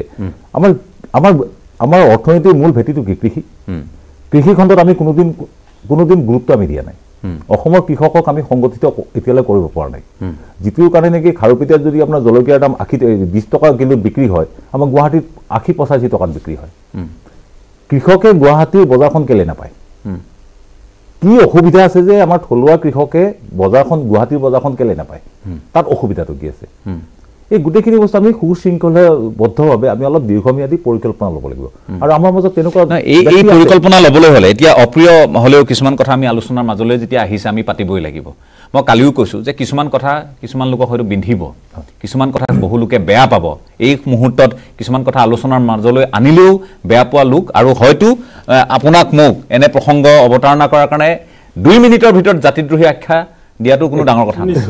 গতিকে সেইকাৰণে মই কৈছোঁ যে যদিহে আমি পৰিকল্পিতভাৱে আগবাঢ়িবলৈ হয় আমি এখন বেনাৰ তললৈ আহিব লাগিব, ভাল এটা পৰিৱেশত আমি আলোচনা কৰিব লাগিব। সেই পৰিৱেশটো ৰচনা হোৱাত অন্তৰায় ক'ত আছে বুলি ভাবে আপুনি? নেতৃত্বৰ মাজত যদি আপোনাৰ অহমিকা বোধ থাকে, ইগো যদি থাকে, বেলেগ আহিব যাতে মই কিজানি জেগাটো নাপাম, সেই কথাটো আমি অসম আন্দোলনৰ সময়ত অনুভৱ কৰিছিলোঁ। হয়, কেতিয়াবা কেতিয়াবা অনুভৱ কৰিছিলোঁ। আৰু অসম আন্দোলনৰ সময়ত নেতৃত্বৰ কিছুমান অসুবিধা আছিলেই। ধৰক এতিয়া সকলোৱে জানে, যেতিয়া চৰকাৰৰ লগত দিল্লীত আলোচনা হয়, সদৌ ছাত্ৰ সন্থা গণসংগ্ৰাম পৰিষদৰ নেতৃত্বৰ যেতিয়া আলোচনা হয়, আনুষ্ঠানিক আলোচনা, তাৰ আগে আগে কিছুমান গোপন আলোচনা হয়। এই গোপন আলোচনা কিন্তু আমিও জনা নাছিলোঁ, আমি জিলা পৰ্যায়ৰ কৰ্মী আছিলোঁ, আমিও নাজানো, সৰ্বসাধাৰণটো নাজানে গোপন আলোচনাৰ কি ফল হয়। তো তেনেকুৱা যদি গোপন আলোচনা যদি যায়, সেই কথাখিনি ৰাইজে নজানিলে তাৰ ফলটো বিষম হ'বই। মই আহিব খুজিছোঁ পুনৰ নৱনীল বৰুৱা ডাঙৰীয়া, আপোনাৰ কাষলৈ আহিব খুজিছোঁ। এতিয়া কথা হ'ল এই মুহূৰ্তত আমি মন কৰিছোঁ যে শিল্পী সমাজো আগবাঢ়ি আহিছে আৰু তেওঁলোকেও আমি মন কৰিছোঁ যে তেওঁলোকৰ যিখিনি কথা বতৰা, তেওঁলোকে যেনেধৰণে জাতীয়তাবোধটোক তেওঁলোকে নিজৰ অহংকাৰ বুলি ভাবে আৰু এয়া অসমীয়াৰ অহংকাৰ হিচাপে, অসমীয়াৰ এক চানেকি হিচাপে লৈ যাব খোজে, কিন্তু সুশৃংখলিতভাৱে এই পৰ্যন্ত তেওঁলোকো আগবাঢ়ি গৈছে। সদৌ অসম ছাত্ৰ সন্থাৰ লগত তেওঁলোকে এঘৰী যুঁজাৰ তেওঁলোকে মন মেলিছে চৰকাৰৰ বিৰুদ্ধে। তেনে এক মুহূৰ্তত যেতিয়া কেতবোৰ বিষয় ৰাজনৈতিক পৰ্যালোচনাৰ মাজলৈ গুচি যায়, সেই বিষয়টোক লৈ কিন্তু জনতা সন্দিহান হৈ পৰে। মই বাৰম্বাৰ এই কথাটো এইকাৰণে উল্লেখ কৰিছোঁ যে এইবোৰ কথা হয়তো আলোচনা কৰাটো বহুলোকে ভাল নাপাব। তৎসত্ত্বেও মই আপোনাক সুধিব খুজিছোঁ যে এই মুহূৰ্তত আমি বিকল্প ৰাজনীতিৰ কথা ভাবিম নে অসমখনক কেনেধৰণে আগুৱাই নিব লাগে সুপৰিকল্পিত এক চিন্তাৰে আৰু দূৰদৃষ্টি সম্পন্ন কথা বতৰাৰে আমি আন্দোলনটোক আগবঢ়াই নিম?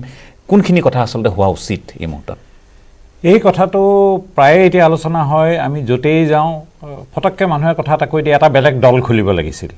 আচলতে। আৰু সেইদিনা যিটো চানমাৰী অভিযান্ত্ৰিক বিদ্যালয়ৰ খেলপথাৰত এইবিলাক এটা কথা হৈছিল যে এটা ৰাজনৈতিক দল খোলাৰ কথা ইত্যাদি। মই ভাবোঁ সেইটো এতিয়া অপৰিপক্ক চিন্তা, বিশেষকৈ ৰাজহুৱাকৈ কৰা চিন্তা যদি অপৰিপক্ক চিন্তা। কাৰণ তেতিয়াহ'লে মানুহৰ সন্দিহান হ'ব যে এওঁলোকে এই আন্দোলন আমাক উলিয়াই ৰাস্তাত উলিয়াই মেলি আমাৰ আৱেগক ব্যৱহাৰ কৰি এওঁলোকে নেতা হ'ব খুজিছে নেকি, এওঁলোকে MLA মন্ত্ৰী হ'ব খুজিছে নেকি। এই কথাটো কিন্তু বাৰ বাৰ আশ্বস্ত কৰিব লাগিব যে যিসকলে আগ্ৰনোৱা হৈ আছে, বা মই নিজেও সেইটো কথা কওঁ যে আমি ইয়াৰ পৰা কোনো ব্যক্তিগত ফায়দা নলওঁ, এই কথাটো কিন্তু সকলোৱে একেবাৰে মানে মুষ্টিবদ্ধ প্ৰতিজ্ঞা কৰিব লাগিব যে এনেকুৱা কাম নকৰোঁ। আজি শিল্পীসকল ওলাই আহিছে, শিল্পীসকলে এটা আৱেগ, তেওঁলোকে ভাবিছে যে আমি অসমীয়াৰ কাৰণে আমাৰ শিল্প প্ৰদৰ্শন কৰোঁ, অসমত যদি অসমীয়াই নাথাকে কাক কৰিম, সেইকাৰণে তেওঁলোকে ওলাই আহিছে। তেওঁলোকে যিহেতু ৰাইজে তেওঁলোকক ইমান বছৰে মৰম দি আছে, এতিয়া ৰাইজৰ লগত তেওঁলোক আছে, সেই কথাটো বুজি পাব লাগিব। আৰু বুজি পাব লাগিব যে যিটো বিপৰীত শক্তি তাত অকল ভাৰতীয় জনতা পাৰ্টি নহয়, তাত সংঘ পৰিবাৰ আছে আৰু সুচতুৰ সুপৰিকল্পিত, তেওঁলোক অত্যন্ত শক্তিশালী। মই সেইটো বাৰে বাৰে কওঁ যে কিয় তেওঁলোকে প্ৰথমত যিটো কেব বিশেষকৈ তৃণমূল পৰ্যায়লৈ যাব পাৰে 90 লাখ পুস্তিকা তেওঁলোকে ছপাইছিল কেবৰ সপক্ষে, আৰু অসমীয়া প্ৰধান গ্ৰাম্য অঞ্চলত তেওঁলোকে বিলাই পেলাই বুজাই দিছিল যে কেবে আচলতে মানে অসমৰ প্ৰতি যদি অসমৰ ভাবুকি মিয়া মুছলমানখিনিহে তেওঁলোকৰ বিপক্ষে কেবখন আহিব, এনেকুৱা ধৰণৰ মানে বিভ্ৰান্তিমূলক কথা সুন্দৰকৈ বুজাই দিব পাৰিছিল। তেওঁলোক এটা অতি চতুৰ এটা শক্তিশালী শক্তি, লগতে শৃংখলিত, খুব শৃংখলিত। তেওঁলোকে কি কৰে বাহিৰৰ মানুহে গম নাপায়। আমি এই যে ৰাজনৈতিক দল গঠন কৰিব লাগে, অগপক বাদ দিব লাগে, এইবিলাক কথা ৰাজহুৱাকৈ পতা কথা নহয়, এইবিলাক হৈছে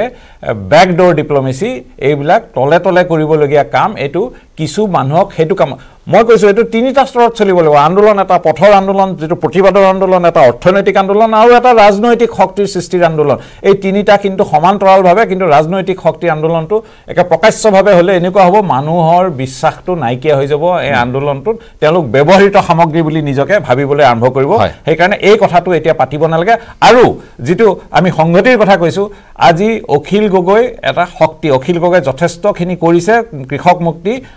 সংগ্ৰাম সমিতিয়ে যথেষ্টখিনি কৰিছে। আজি যিটো অত্যাচাৰ কৰিছে তেওঁক পিছফালে বান্ধি পেলাই, হাত বান্ধি পেলাই তেওঁক নিয়াৰ আদালতলৈ নিয়া হৈছে। মই ভাবোঁ সকলোৱে একমুখে সেইটো কথা প্ৰতিবাদ কৰিব লাগে,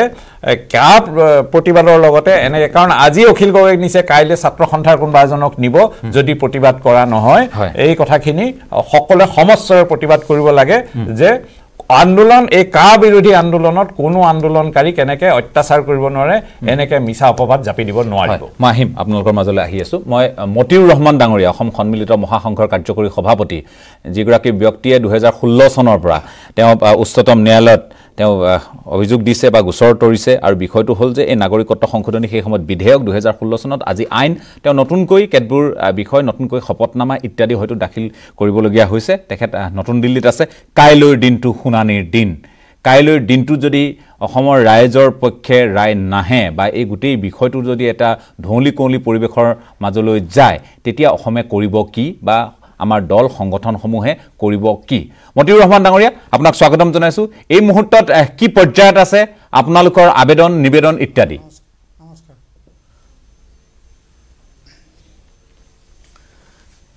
নামি অসম সন্মিলিত মহাসংঘই 2014 চনৰ 31 ডিসেম্বৰলৈকে এই কেব যিখন মানে নাগৰিকত্ব সংশোধনী বিধেয়কৰ ডেডলাইনটো 2014 31 ডিসেম্বৰলৈ আনিবৰ কাৰণে যিখন অধিঘোষণা জাৰি কৰিছিল হয় সেই অধিঘোষণাখনৰ বিৰুদ্ধেই আমি উচ্চতম ন্যায়ালয়ত এটা আঠজনীয়া বিশিষ্ট ব্যক্তিৰ দলৰ জৰিয়তে আমি গোচৰ তৰিছিলোঁ 68/2016 সেই গোচৰটো মাত্ৰ 3টা শুনানি লৈ মহামান্য উচ্চতম ন্যায়ালয়ৰ পৰৱৰ্তী পৰ্যায়ত মুখ্য ন্যায়াধীশ ৰঞ্জন গগৈ আৰু ন্যায়াধীশ ৰোহিন্টন ফলি নৰিমান ডাঙৰীয়াই বিষয়টো সংবিধান সংক্ৰান্তীয়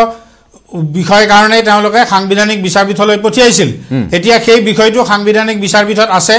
আমি কাইলৈ সাংবিধানিক বিচাৰপীঠ সোনকালে বহুৱাই এই বিষয়টো এটা নিশ্চয়তা আৰু চূড়ান্ত সিদ্ধান্ত দিবৰ কাৰণে আমি মুখ্য ন্যায়াধীশক আহ্বান জনাম লগতে আমি যোৱাকালি এই নাগৰিকত্ব সংশোধনী আইন 2019ৰ বিৰুদ্ধে আমি এটা গোচৰ তৰিছোঁ আৰু সেই গোচৰটোত মোৰ সৈতে অসম আন্দোলনৰ শহীদ ৰূপক নাথৰ ভাতৃ দীপক কুমাৰ নাথ আৰু শিক্ষাবিদ প্ৰণৱ কুমাৰ মজুমদাৰ আৰু 30টা খিলঞ্জীয়া জনগোষ্ঠীয় সংগঠন আছে সেই সংগঠন কেইটা সোণোৱাল কছাৰী তিৱা আহোম কাৰ্বি কুকি ডিমাছা নক্তেনগা টাইখামিয়াং সিংভৌ মৰাণ চেমানগা টাইটুৰুং মণিপুৰী আমৰি কাৰ্বি ৰাভা গাৰো আৰু গৰিয়ামৰীয়া দেখি জনগোষ্ঠীৰ এই 30টা সংগঠনো আমাৰ সৈতে জড়িত আছে আমি আমাৰ যিখন আবেদন সেই আবেদনখনৰ কালি শুনানি হ'ব আৰু তাত আমি ভাৰতৰ প্ৰখ্যাত অধিবক্তা বিশিষ্ট অধিবক্তা আমি শ্যাম দেৱান ডাঙৰীয়াই আমাৰ হৈ ওকালতি কৰিব আৰু তেওঁক সহযোগ কৰিব আমাৰ সমীৰণ শৰ্মা এডভোকেটে আৰু আমি তাত এটা বৰ গুৰুত্বপূৰ্ণ কথা আমি উল্লেখ কৰিছোঁ যে অসমৰ হাজাৰ বছৰীয়া সভ্যতা সংস্কৃতি আৰু ভাষা পৰম্পৰা ধ্বংস কৰিবলৈকে এই নাগৰিকত্ব সংশোধনী আইন 2019 অনা হৈছে আৰু আমি এটা কথা কৈছোঁ স্পষ্টভাৱে যে এই সুপ্ৰিম কোৰ্টত এই বিষয়বোৰ লৈ চূড়ান্ত সিদ্ধান্ত নোহোৱালৈকে এই নাগৰিকত্ব আইন কাৰ্যকৰী কৰাৰ যাতে ব্যৱস্থা নহয় তাৰ মানে ইতিমধ্যে আমি গম পাইছোঁ যে ভাৰত চৰকাৰে এই আইনখনৰ অধীনত অসমত তথা অন্য ভাৰতৰ বিভিন্ন ঠাইত ইতিমধ্যে তেওঁলোকে নাগৰিকত্বৰ প্ৰমাণপত্ৰ ইস্যু কৰাৰ কাৰণে এটা ব্যৱস্থা লৈছে যদি সুপ্ৰিম কোৰ্টে ফাইনেল ডিসিশন নিদিয়াৰ আগতেই যদি এইটো কাৰ্যকৰী কৰে তেতিয়াহ'লে সি এটা ডাঙৰ ব্যাপক বিশৃংখলাৰ সৃষ্টি হ'ব আৰু সেই কাৰণে আমি যোৱাকালি আমি ইণ্টেৰিয়াম অৰ্ডাৰ বিচাৰিছোঁ যাতে কোনো পধ্যেই যাতে চূড়ান্ত সিদ্ধান্ত নোহোৱালৈকে সুপ্ৰিম কোৰ্টে চূড়ান্ত সিদ্ধান্ত নিদিয়ালৈকে যাতে নাগৰিকত্ব পঞ্জীয়ন কৰি যাতে সিটিজেনশিপ সাৰ্টিফিকেট ইস্যু নকৰে আমি আৰু এটা কথা কৈছোঁ যে ভাৰতৰ সংবিধানৰ প্ৰস্তাৱনাৰ বিৰুদ্ধে গৈছে India is a secular democratic Republic গতিকে সেকুলাৰ দেশ এখনত পাৰ্টিকুলাৰ কেইটামান ধৰ্মাৱলম্বী লোকক নাগৰিকত্ব দিয়াৰ প্ৰশ্নটো আহিব নোৱাৰে লগতে 14 নম্বৰ যিটো সম অধিকাৰৰ যিটো আমাৰ সাংবিধানিক ব্যৱস্থা সকল জড়িত হৈছে আজি চিকিৎসকসকলো ওলাই আহিছে আমি মন কৰিছোঁ অধিবক্তাসকলেও তেওঁলোকে উচ্চতম ন্যায়ালয়ত লেখ আবেদন দাখিল কৰিছে আৰু অসম জাতীয়তাবাদী যুৱ ছাত্ৰ পৰিষদেও তেওঁলোকেও আবেদন দাখিল কৰিছে মুঠৰ ওপৰত আমি মন কৰিছোঁ অসমৰ কেইবাটাও সংগঠন বা ব্যক্তি বিশেষ তেওঁলোক এই মুহূৰ্তত দিল্লীত গৈ বাহৰ পাতি আছে উচ্চতম ন্যায়ালয়ত তেওঁলোকে আবেদনৰ পিছত আবেদন দাখিল কৰি আছে কিন্তু এই বিষয়টোৱে আচলতে আমাক কেনেধৰণে এক সমাধান সূত্ৰ দিব আমি সেই কথাটো আমি আলোচনা কৰিছোঁ কিন্তু একে সময়তে এটা কথাও আমি নিশ্চয় মনত ৰখা ভাল হ'ব যে অসমীয়া এই মুহূৰ্তত দুদুল্যমান স্থিতিত নিশ্চয় থকাটো উচিত নহ'ব এই দুদুল্যমান স্থিতিত যদি থাকে তেন্তে কোনো ধৰণৰ কাৰ্যক্ৰমণিকাই সফল নহয় বা হোৱা আমি পূৰ্বেও দেখা নাই এই ধৰণৰ ভুলসমূহৰ কথা আজি আলোচনা কৰিছোঁ যে কিছুমান ভুলক আমি প্ৰশ্ৰয় বা পুনৰাবৃত্তি আমি কৰিব নালাগিব এই কথাখিনি বিভিন্নজনে কৈছে বিভিন্ন ধৰণে তেওঁলোকৰ যি পৰ্যবেক্ষণ সেইখিনি ব্যক্ত কৰিছে মই জিন্তু আকৌ আপোনাৰ কাষলৈ আহিছোঁ যে এতিয়া কথা হ'ল যে আপোনালোকেও নিশ্চয় এই জ্যেষ্ঠসকলৰ পৰামৰ্শৰে আপোনালোক উদ্বুদ্ধ হৈছে বিভিন্ন ক্ষেত্ৰত কিন্তু আপোনালোকৰ নিজস্ব চিন্তাবোধৰো তাত আপোনালোকে চামিল কৰিছে গতিকে সেই কথাখিনি আজি কাইলৈ আমি ইতিমধ্যে গম পাইছোঁ যে গুৱাহাটী বিশ্ববিদ্যালয়ত ছাত্ৰ সমাজ তেওঁলোক নাগৰিক সমাজৰ সৈতে পুনৰ তেওঁলোক বহিব আলোচনা কৰিব কিন্তু একেখন বেনাৰৰ তললৈ একেটা ছাতিৰ তললৈ সকলো অহাটো আজি ইয়াৰ জ্যেষ্ঠসকলৰ গৰিষ্ঠ সংখ্যকেই বা সকলোৱে মই যদি ভুল কোৱা নাই সকলোৱে এইটো বিচাৰিছে কিন্তু তেতিয়াহে আমি হয়তো পৰিকল্পিত যিটো আন্দোলন যিটো মই মৰিবুৰা ডাঙৰীয়া কাষলৈ আহিব লাগিব সেই বিষয়টো মই আপোনাৰ পৰা জানিব খুজিছোঁ আমি বিশেষকৈ কটন বিশ্ববিদ্যালয়ৰ ছাত্ৰ ছাত্ৰীৰ যদি কথা কওঁ আমি কোনো দল আদৰ্শৰ ভেদাভেদ আমি ৰখা নাই বিগত সময়ছোৱাত আমি সকলো ছাত্ৰ ছাত্ৰীয়ে একগোট হৈ আমি এই বিলখন বা এই আইনৰ বিৰুদ্ধে আমি প্ৰতিবাদ কৰি গৈছোঁ আৰু আমাৰ স্পষ্ট কথা এই আইনখন আমি নামানো গতিকে ইয়াৰ বিৰুদ্ধে আমি সমগ্ৰ কটন বিশ্ববিদ্যালয়ৰ ছাত্ৰ ছাত্ৰী একত্ৰিতভাৱে আমি আন্দোলনৰ কাৰ্যসূচী চলাই যাম আৰু আমি এটা কথা স্পষ্ট কৰি দিছোঁ যে এই আন্দোলনৰ কাৰ্যসূচী ৰাজপথৰ আন্দোলনৰ সমান্তৰালভাৱে আমি এটা আদৰ্শ প্ৰতিষ্ঠা কৰিবই লাগিব আৰু ইতিমধ্যে এইটো কথা যদি আমি ইতিহাস খুচৰো গম পাওঁ যে আমাৰ এটা সুস্পষ্ট শক্তিশালী এটা আদৰ্শ নথকাৰ বাবে হয়তো বাৰে বাৰে আমাৰ মানুহখিনি বাৰে বাৰে ৰামঠগন খাই থাকিবলগীয়া হৈছে গতিকে এটা আদৰ্শ আমাক লাগিব আৰু ছাত্ৰ সমাজে এই আদৰ্শ প্ৰতিষ্ঠাৰ কাৰণে গুৰুত্ব প্ৰদান কৰিব লাগিব আজি ৰাজপথত জয় অসম বুলি চিঞৰিলে হয়তো আমি অসমীয়া জাতিটো জীয়াই ৰাখিব নোৱাৰিম এই কথাটো আজিৰ তাৰিখত স্পষ্ট গতিকে এটা আমি সুপৰিকল্পিত আদৰ্শ এটাৰ যোগেদি যে মানুহৰ মনত যে ধৰক আজি আন্দোলন কৰিছোঁ মই কাইলৈ মোৰ পৰৱৰ্তী প্ৰজন্মক মই অসমীয়া ভাষা নপঢ়াম মই বেলেগ ইংৰাজী মাধ্যমত পঢ়ুৱাম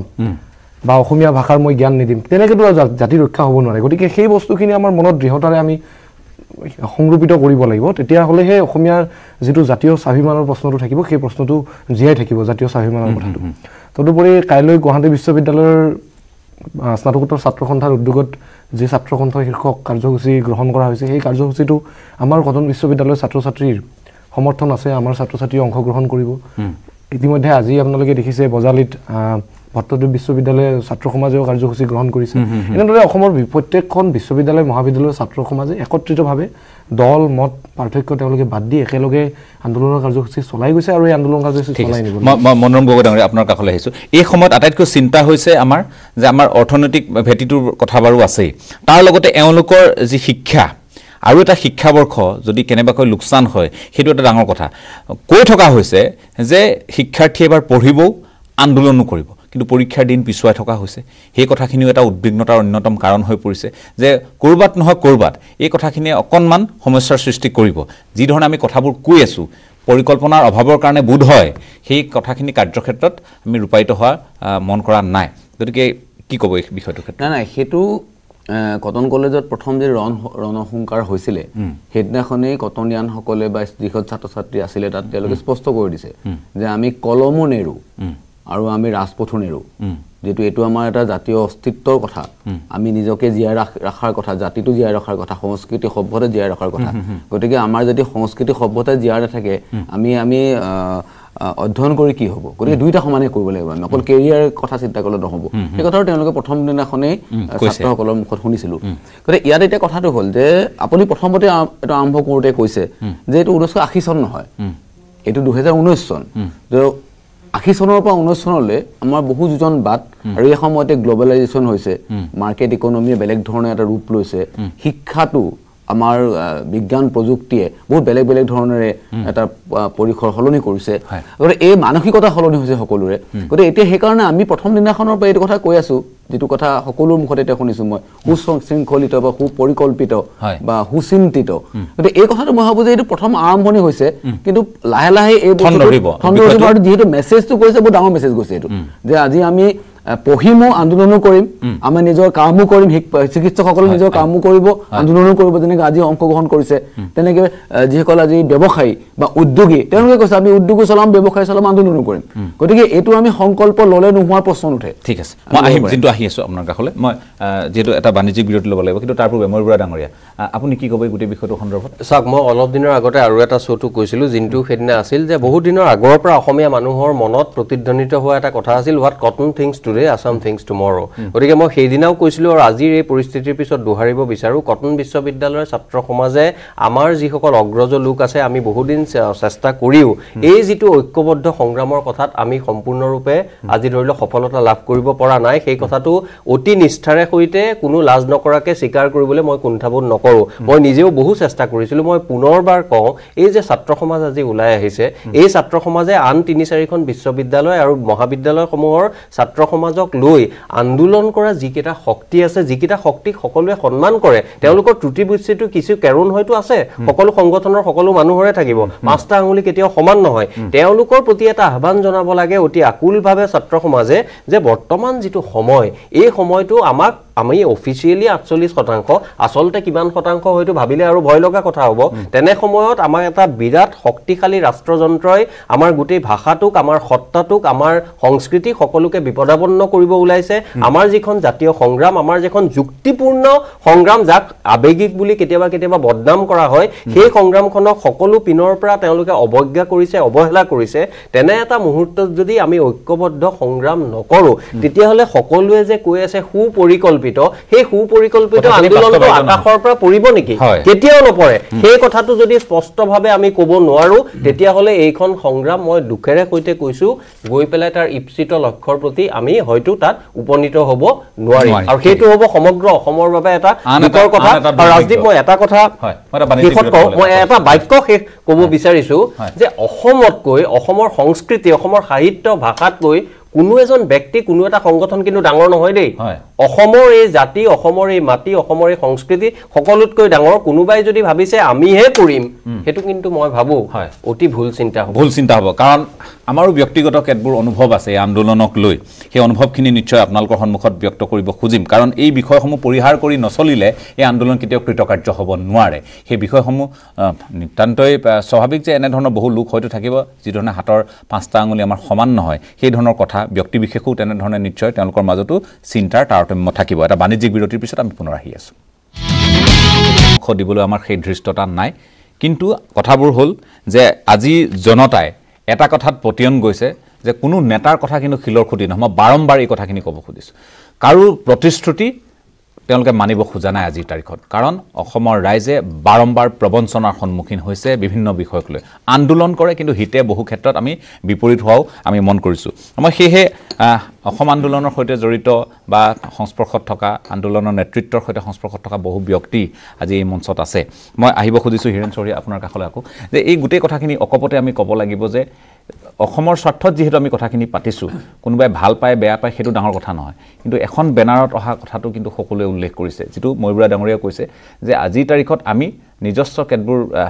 অভিমান কেতবোৰ বিষয় ব্যক্তিকেন্দ্ৰিক চিন্তা এইখিনিৰ পৰা উদ্ধত হ'ব লাগিব অসম আৰু অসমীয়াৰ কাৰণে সেই চিন্তা হ'ব লাগিব গতিকে তেনে এক পৰিৱেশৰ সূচনা কৰাটো বা সূচনা হোৱাটো দৰাচলতেই আজিৰ এটা প্ৰয়োজনীয় দিশ সেইখিনি সম্ভৱ হ'ব বুলি ভাবেনে এনে ৰাজনৈতিক বিভিন্ন ধৰণৰ কৌশল কূটনীতি সকলো চলিব আপোনাৰ ভাল লাগিলে মোৰ আপোনাৰ সতীৰ্থ মতিউৰক আজি আপোনাৰ হেৰিত লগ পালোঁ মতিউৰ ৰহমানৰ লগত আপোনাৰ ৯৭টা সংগঠন আছে জনামতে আছুৰ লগত আপোনাৰ ৩০টা আছে অখিল গগৈৰ লগত আপোনাৰ ৭০টা আছে আৰু যোৱাকালি নে পৰহি আপোনাৰ এটা ঐক্যবদ্ধ আন্দোলন মঞ্চ এটা গঠন কৰিছে তাত যিমান ৩৪টা আছে এই গোটেই সোপা লগ লগালে আপোনাৰ আমাৰ দুখতকৈ বেছি হ'ব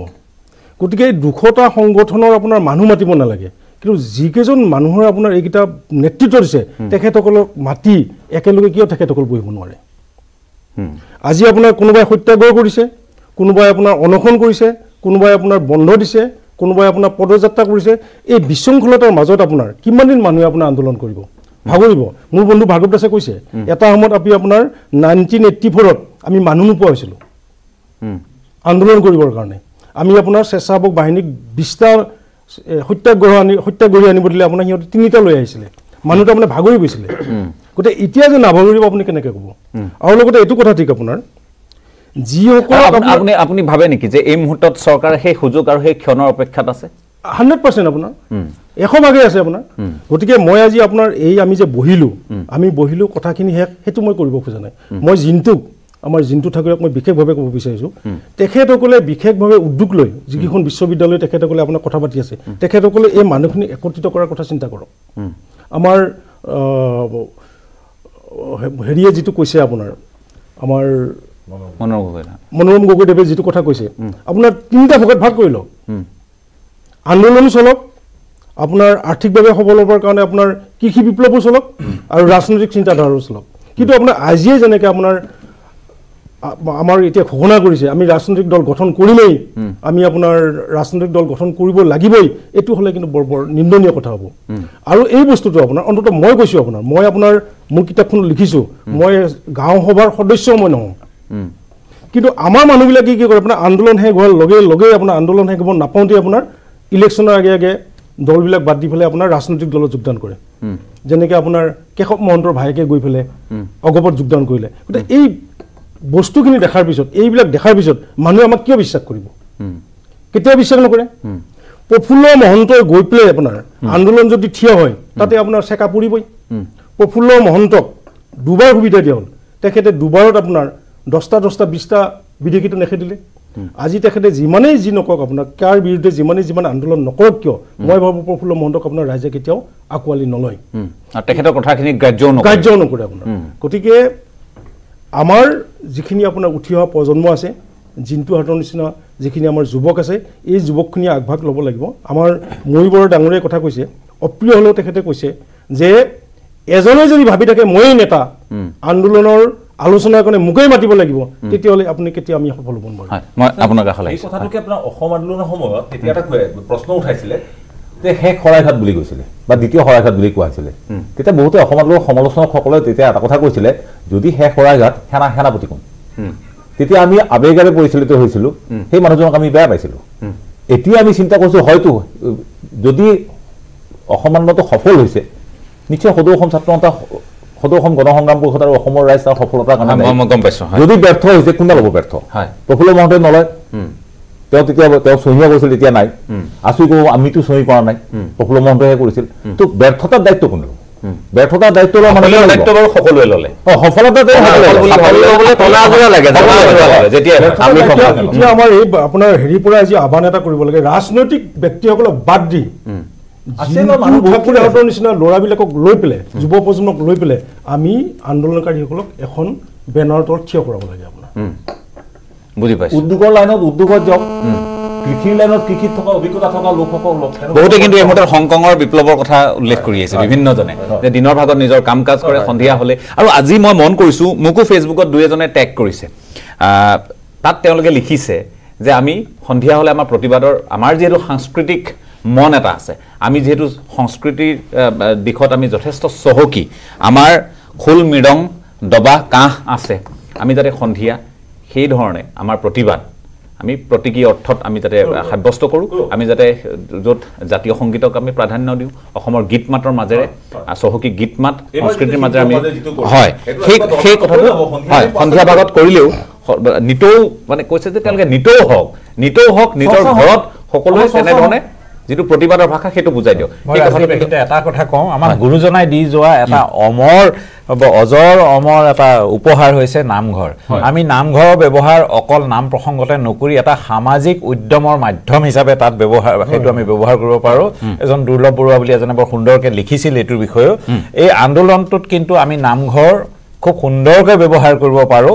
য'ত আমি ভাল কথাবিলাক তাত পাতিব পাৰোঁ কাৰণ থাপনাখন আগত লৈ কোনেও বেয়া চিন্তা নকৰে বুলি আমি অসমীয়াৰ এটা সঁচা অসমীয়ালৈ নকৰে মই ভাবোঁ নামঘৰটো এই আন্দোলনৰ এক খুব কেন্দ্ৰীয় অংগ হওক হয় যিটোৱে কিবা এটা ক'বলৈ লৈছিল মই মাজত অধ্যয়নৰ কথা যিটো কোৱা হৈছে পৰীক্ষাৰ কথাটো যিটো কোৱা হৈছে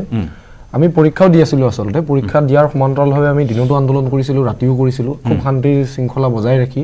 অহিংস পন্থাৰে আমাৰ আন্দোলন চলি আছিলে গতিকে যেটো শেহতীয়া পৰিস্থিতিৰ পিছত আসলে বিশ্ববিদ্যালয় কৰ্তৃপক্ষই পৰীক্ষাসমূহ পিছুৱাই দিছে আৰু আমি পৰীক্ষা দিবলৈ প্ৰস্তুত আৰু বুটকৰো পৰিস্থিতি সামগতাৰ লগে লগে পৰীক্ষাসমূহ অনুষ্ঠিত হ'ব আৰু এই কথাটো আমি সকলো ছাত্ৰ ছাত্ৰীয়ে এই কথাটো আমি হেৰি কৰিছো যে আমাৰ এটা বছৰ যাতে লছ নহয় সেই বস্তুটোৰ প্ৰতি আমাৰ নজৰ আছে আপোনালোকৰ যেটো চিন্তা মই কৈছো যে ইমান এই মুহূৰ্তত পৰিপক্ক চিন্তাৰ আপোনালোকৰ কথাটো আমি সেই কাৰণে কৈছো যে কালি বিয়ালৈ মুন তালুকদাৰ আহোতে আপোনালোকৰ সতীৰ্থ তেওঁ যিখিনি কথা কৈছে সেইখিনি কথাও যথেষ্ট লোকক ভাবিবলৈ বাধ্য কৰিছে হসাই এওঁলোকৰ চিন্তাখিনি কিন্তু এই মুহূৰ্তত যথেষ্ট পৰিপক্ক মই আৰু এটা কথা ক'ব বিচাৰিছো যে এই ছাত্ৰ সমাজৰ যেটো আন্দোলন অহিংস আন্দোলনটো আপোনাৰ সেনাখন দিছপুৰ চলো কাৰ্যসূচীত আমি কটন বিশ্ববিদ্যালয়ৰ পৰা সমদল কৰি ওলাই অহাৰ পিছত বিভিন্ন বিদ্যালয় মহাবিদ্যালয়ৰ ছাত্ৰ সমাজে আমাক সংগ দিলে আমি অহাৰ পিছত এবিচিত আমাক বাট ভেটা দিয়া হ'ল বেৰিকেড দি তাৰ পিছত আমাৰ ওপৰত লাঠিচাৰ্জ চলিলে কন্দুৱা গেছ প্ৰয়োগ কৰা হ'ল শূন্যলৈ গুলি ফুটোৱা হ'ল তাৰ পিছত আমাৰ সমদলকাৰীসকল শান্তিপূৰ্ণভাৱে দিনৰ পোহৰতে আমাৰ সকলো প্ৰতিবাদ কৰি নিজৰ শিক্ষানুষ্ঠান বা নিজৰ আৱাসলৈ ঘূৰি গ'ল তাৰ পাছত অবাঞ্ছিত পৰিস্থিতি কিছুমান দুষ্ট চক্ৰই হয়তো চৰকাৰৰ প্ৰতিনিধি জড়িত হৈ আছে চৰকাৰৰ মন্ত্ৰী বিধায়কৰ বক্তব্য শুনাৰ পিছতো লাগিছে সেই তৃতীয় শক্তিৰ বিৰুদ্ধে চৰকাৰে ব্যৱস্থা ল'ব লাগে আমাৰ কথা স্পষ্ট দমন নীতিটোৰ বিষয়ে এটা কথা ক'ব বিচাৰিছো অহিংস আন্দোলনটোক ছাত্ৰ সমাজৰ এই আন্দোলনটোক দমন কৰিবৰ বাবে ইতিমধ্যে উঠি পৰি লাগিছে আজি বাতৰি কাকতত পঢ়িব পাৰিছো আমাৰ ছাত্ৰী নিবাসৰ অধীক্ষকক আৰক্ষী বিষয়াই মাতি নি ছাত্ৰীসকলৰ ফোন নম্বৰ এড্ৰেছ এনেকুৱা ধৰণৰ সকলো তথ্য পাতি বিচাৰিছে এইবোৰ কথা আচলতে আমি চৰকাৰক এই কথাটো হকিয়াই দিব বিচাৰিছো যদি আপোনালোকে এনেকুৱা দমন নীতিৰে অহিংস আন্দোলনটো আপোনালোকে দমন কৰিব খোজে তেতিয়াহ'লে কিন্তু আন্দোলনটো আৰু অধিক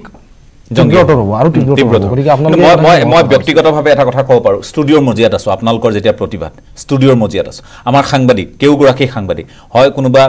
ছাত্ৰ সমাজৰ যিসকল আন্দোলন কৰিবলৈ ওলাই অহা লোক বা ছাত্ৰ ছাত্ৰী তেওঁলোকৰ লগতে আছে বিভিন্ন ঠাইত আছে তেওঁলোকক যেতিয়া আৰক্ষীয়ে এফালৰ পৰা ছত্ৰভংগ দিয়াইছে বা তেওঁলোকক কন্দুৱা গেছ শিল নহয় কন্দুৱা গেছ আৰু লগতে আমি লাঠিচাৰ্জ কৰা দেখিছোঁ তাৰপিছত আমাৰ সাংবাদিক লগত গৈ আছে মই নিজে প্ৰত্যক্ষ কৰা এটা দৃশ্য সেইটো মই বৰ্ণনা কৰিব খুজিম যে বিবৰুৱা মহাবিদ্যালয়ৰ ছাত্ৰ ছাত্ৰীসকল গৈছে আমাৰ সাংবাদিক গৈ তেওঁলোকৰ প্ৰৱেশ দুৱাৰ সন্মুখলৈ পাইছে তেওঁলোক সোমাই গৈ আছে আৰু তাৰপিছত তেওঁলোক ওলাই অহা নাই আনহে নালাগে তাত শিক্ষক শিক্ষয়িত্ৰীৰ প্ৰতিক্ৰিয়া ল'বলৈ যাওঁতে কিন্তু অৱশ্যে তেওঁলোকে কোনো প্ৰতিক্ৰিয়া ব্যক্ত কৰা নাই অৰ্থাৎ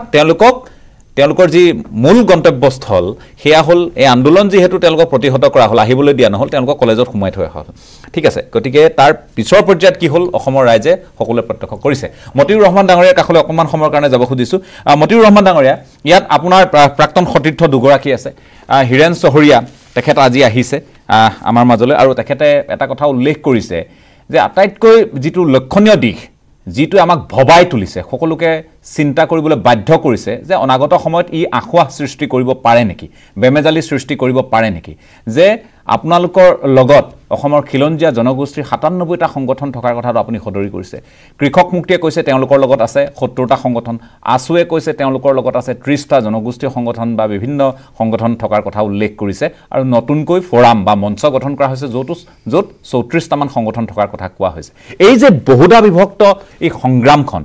সংগ্ৰামখন ঐক্যবদ্ধ কৰাৰ কথা আমি বাৰম্বাৰ কৈ আহিছোঁ কিন্তু কাৰ্যক্ষেত্ৰত ৰূপায়িত হোৱা দেখা নাই গতিকে এই ক্ষেত্ৰত আপোনাৰ অভিজ্ঞতা কি আগবাঢ়িব পৰা যাবনে এইদৰে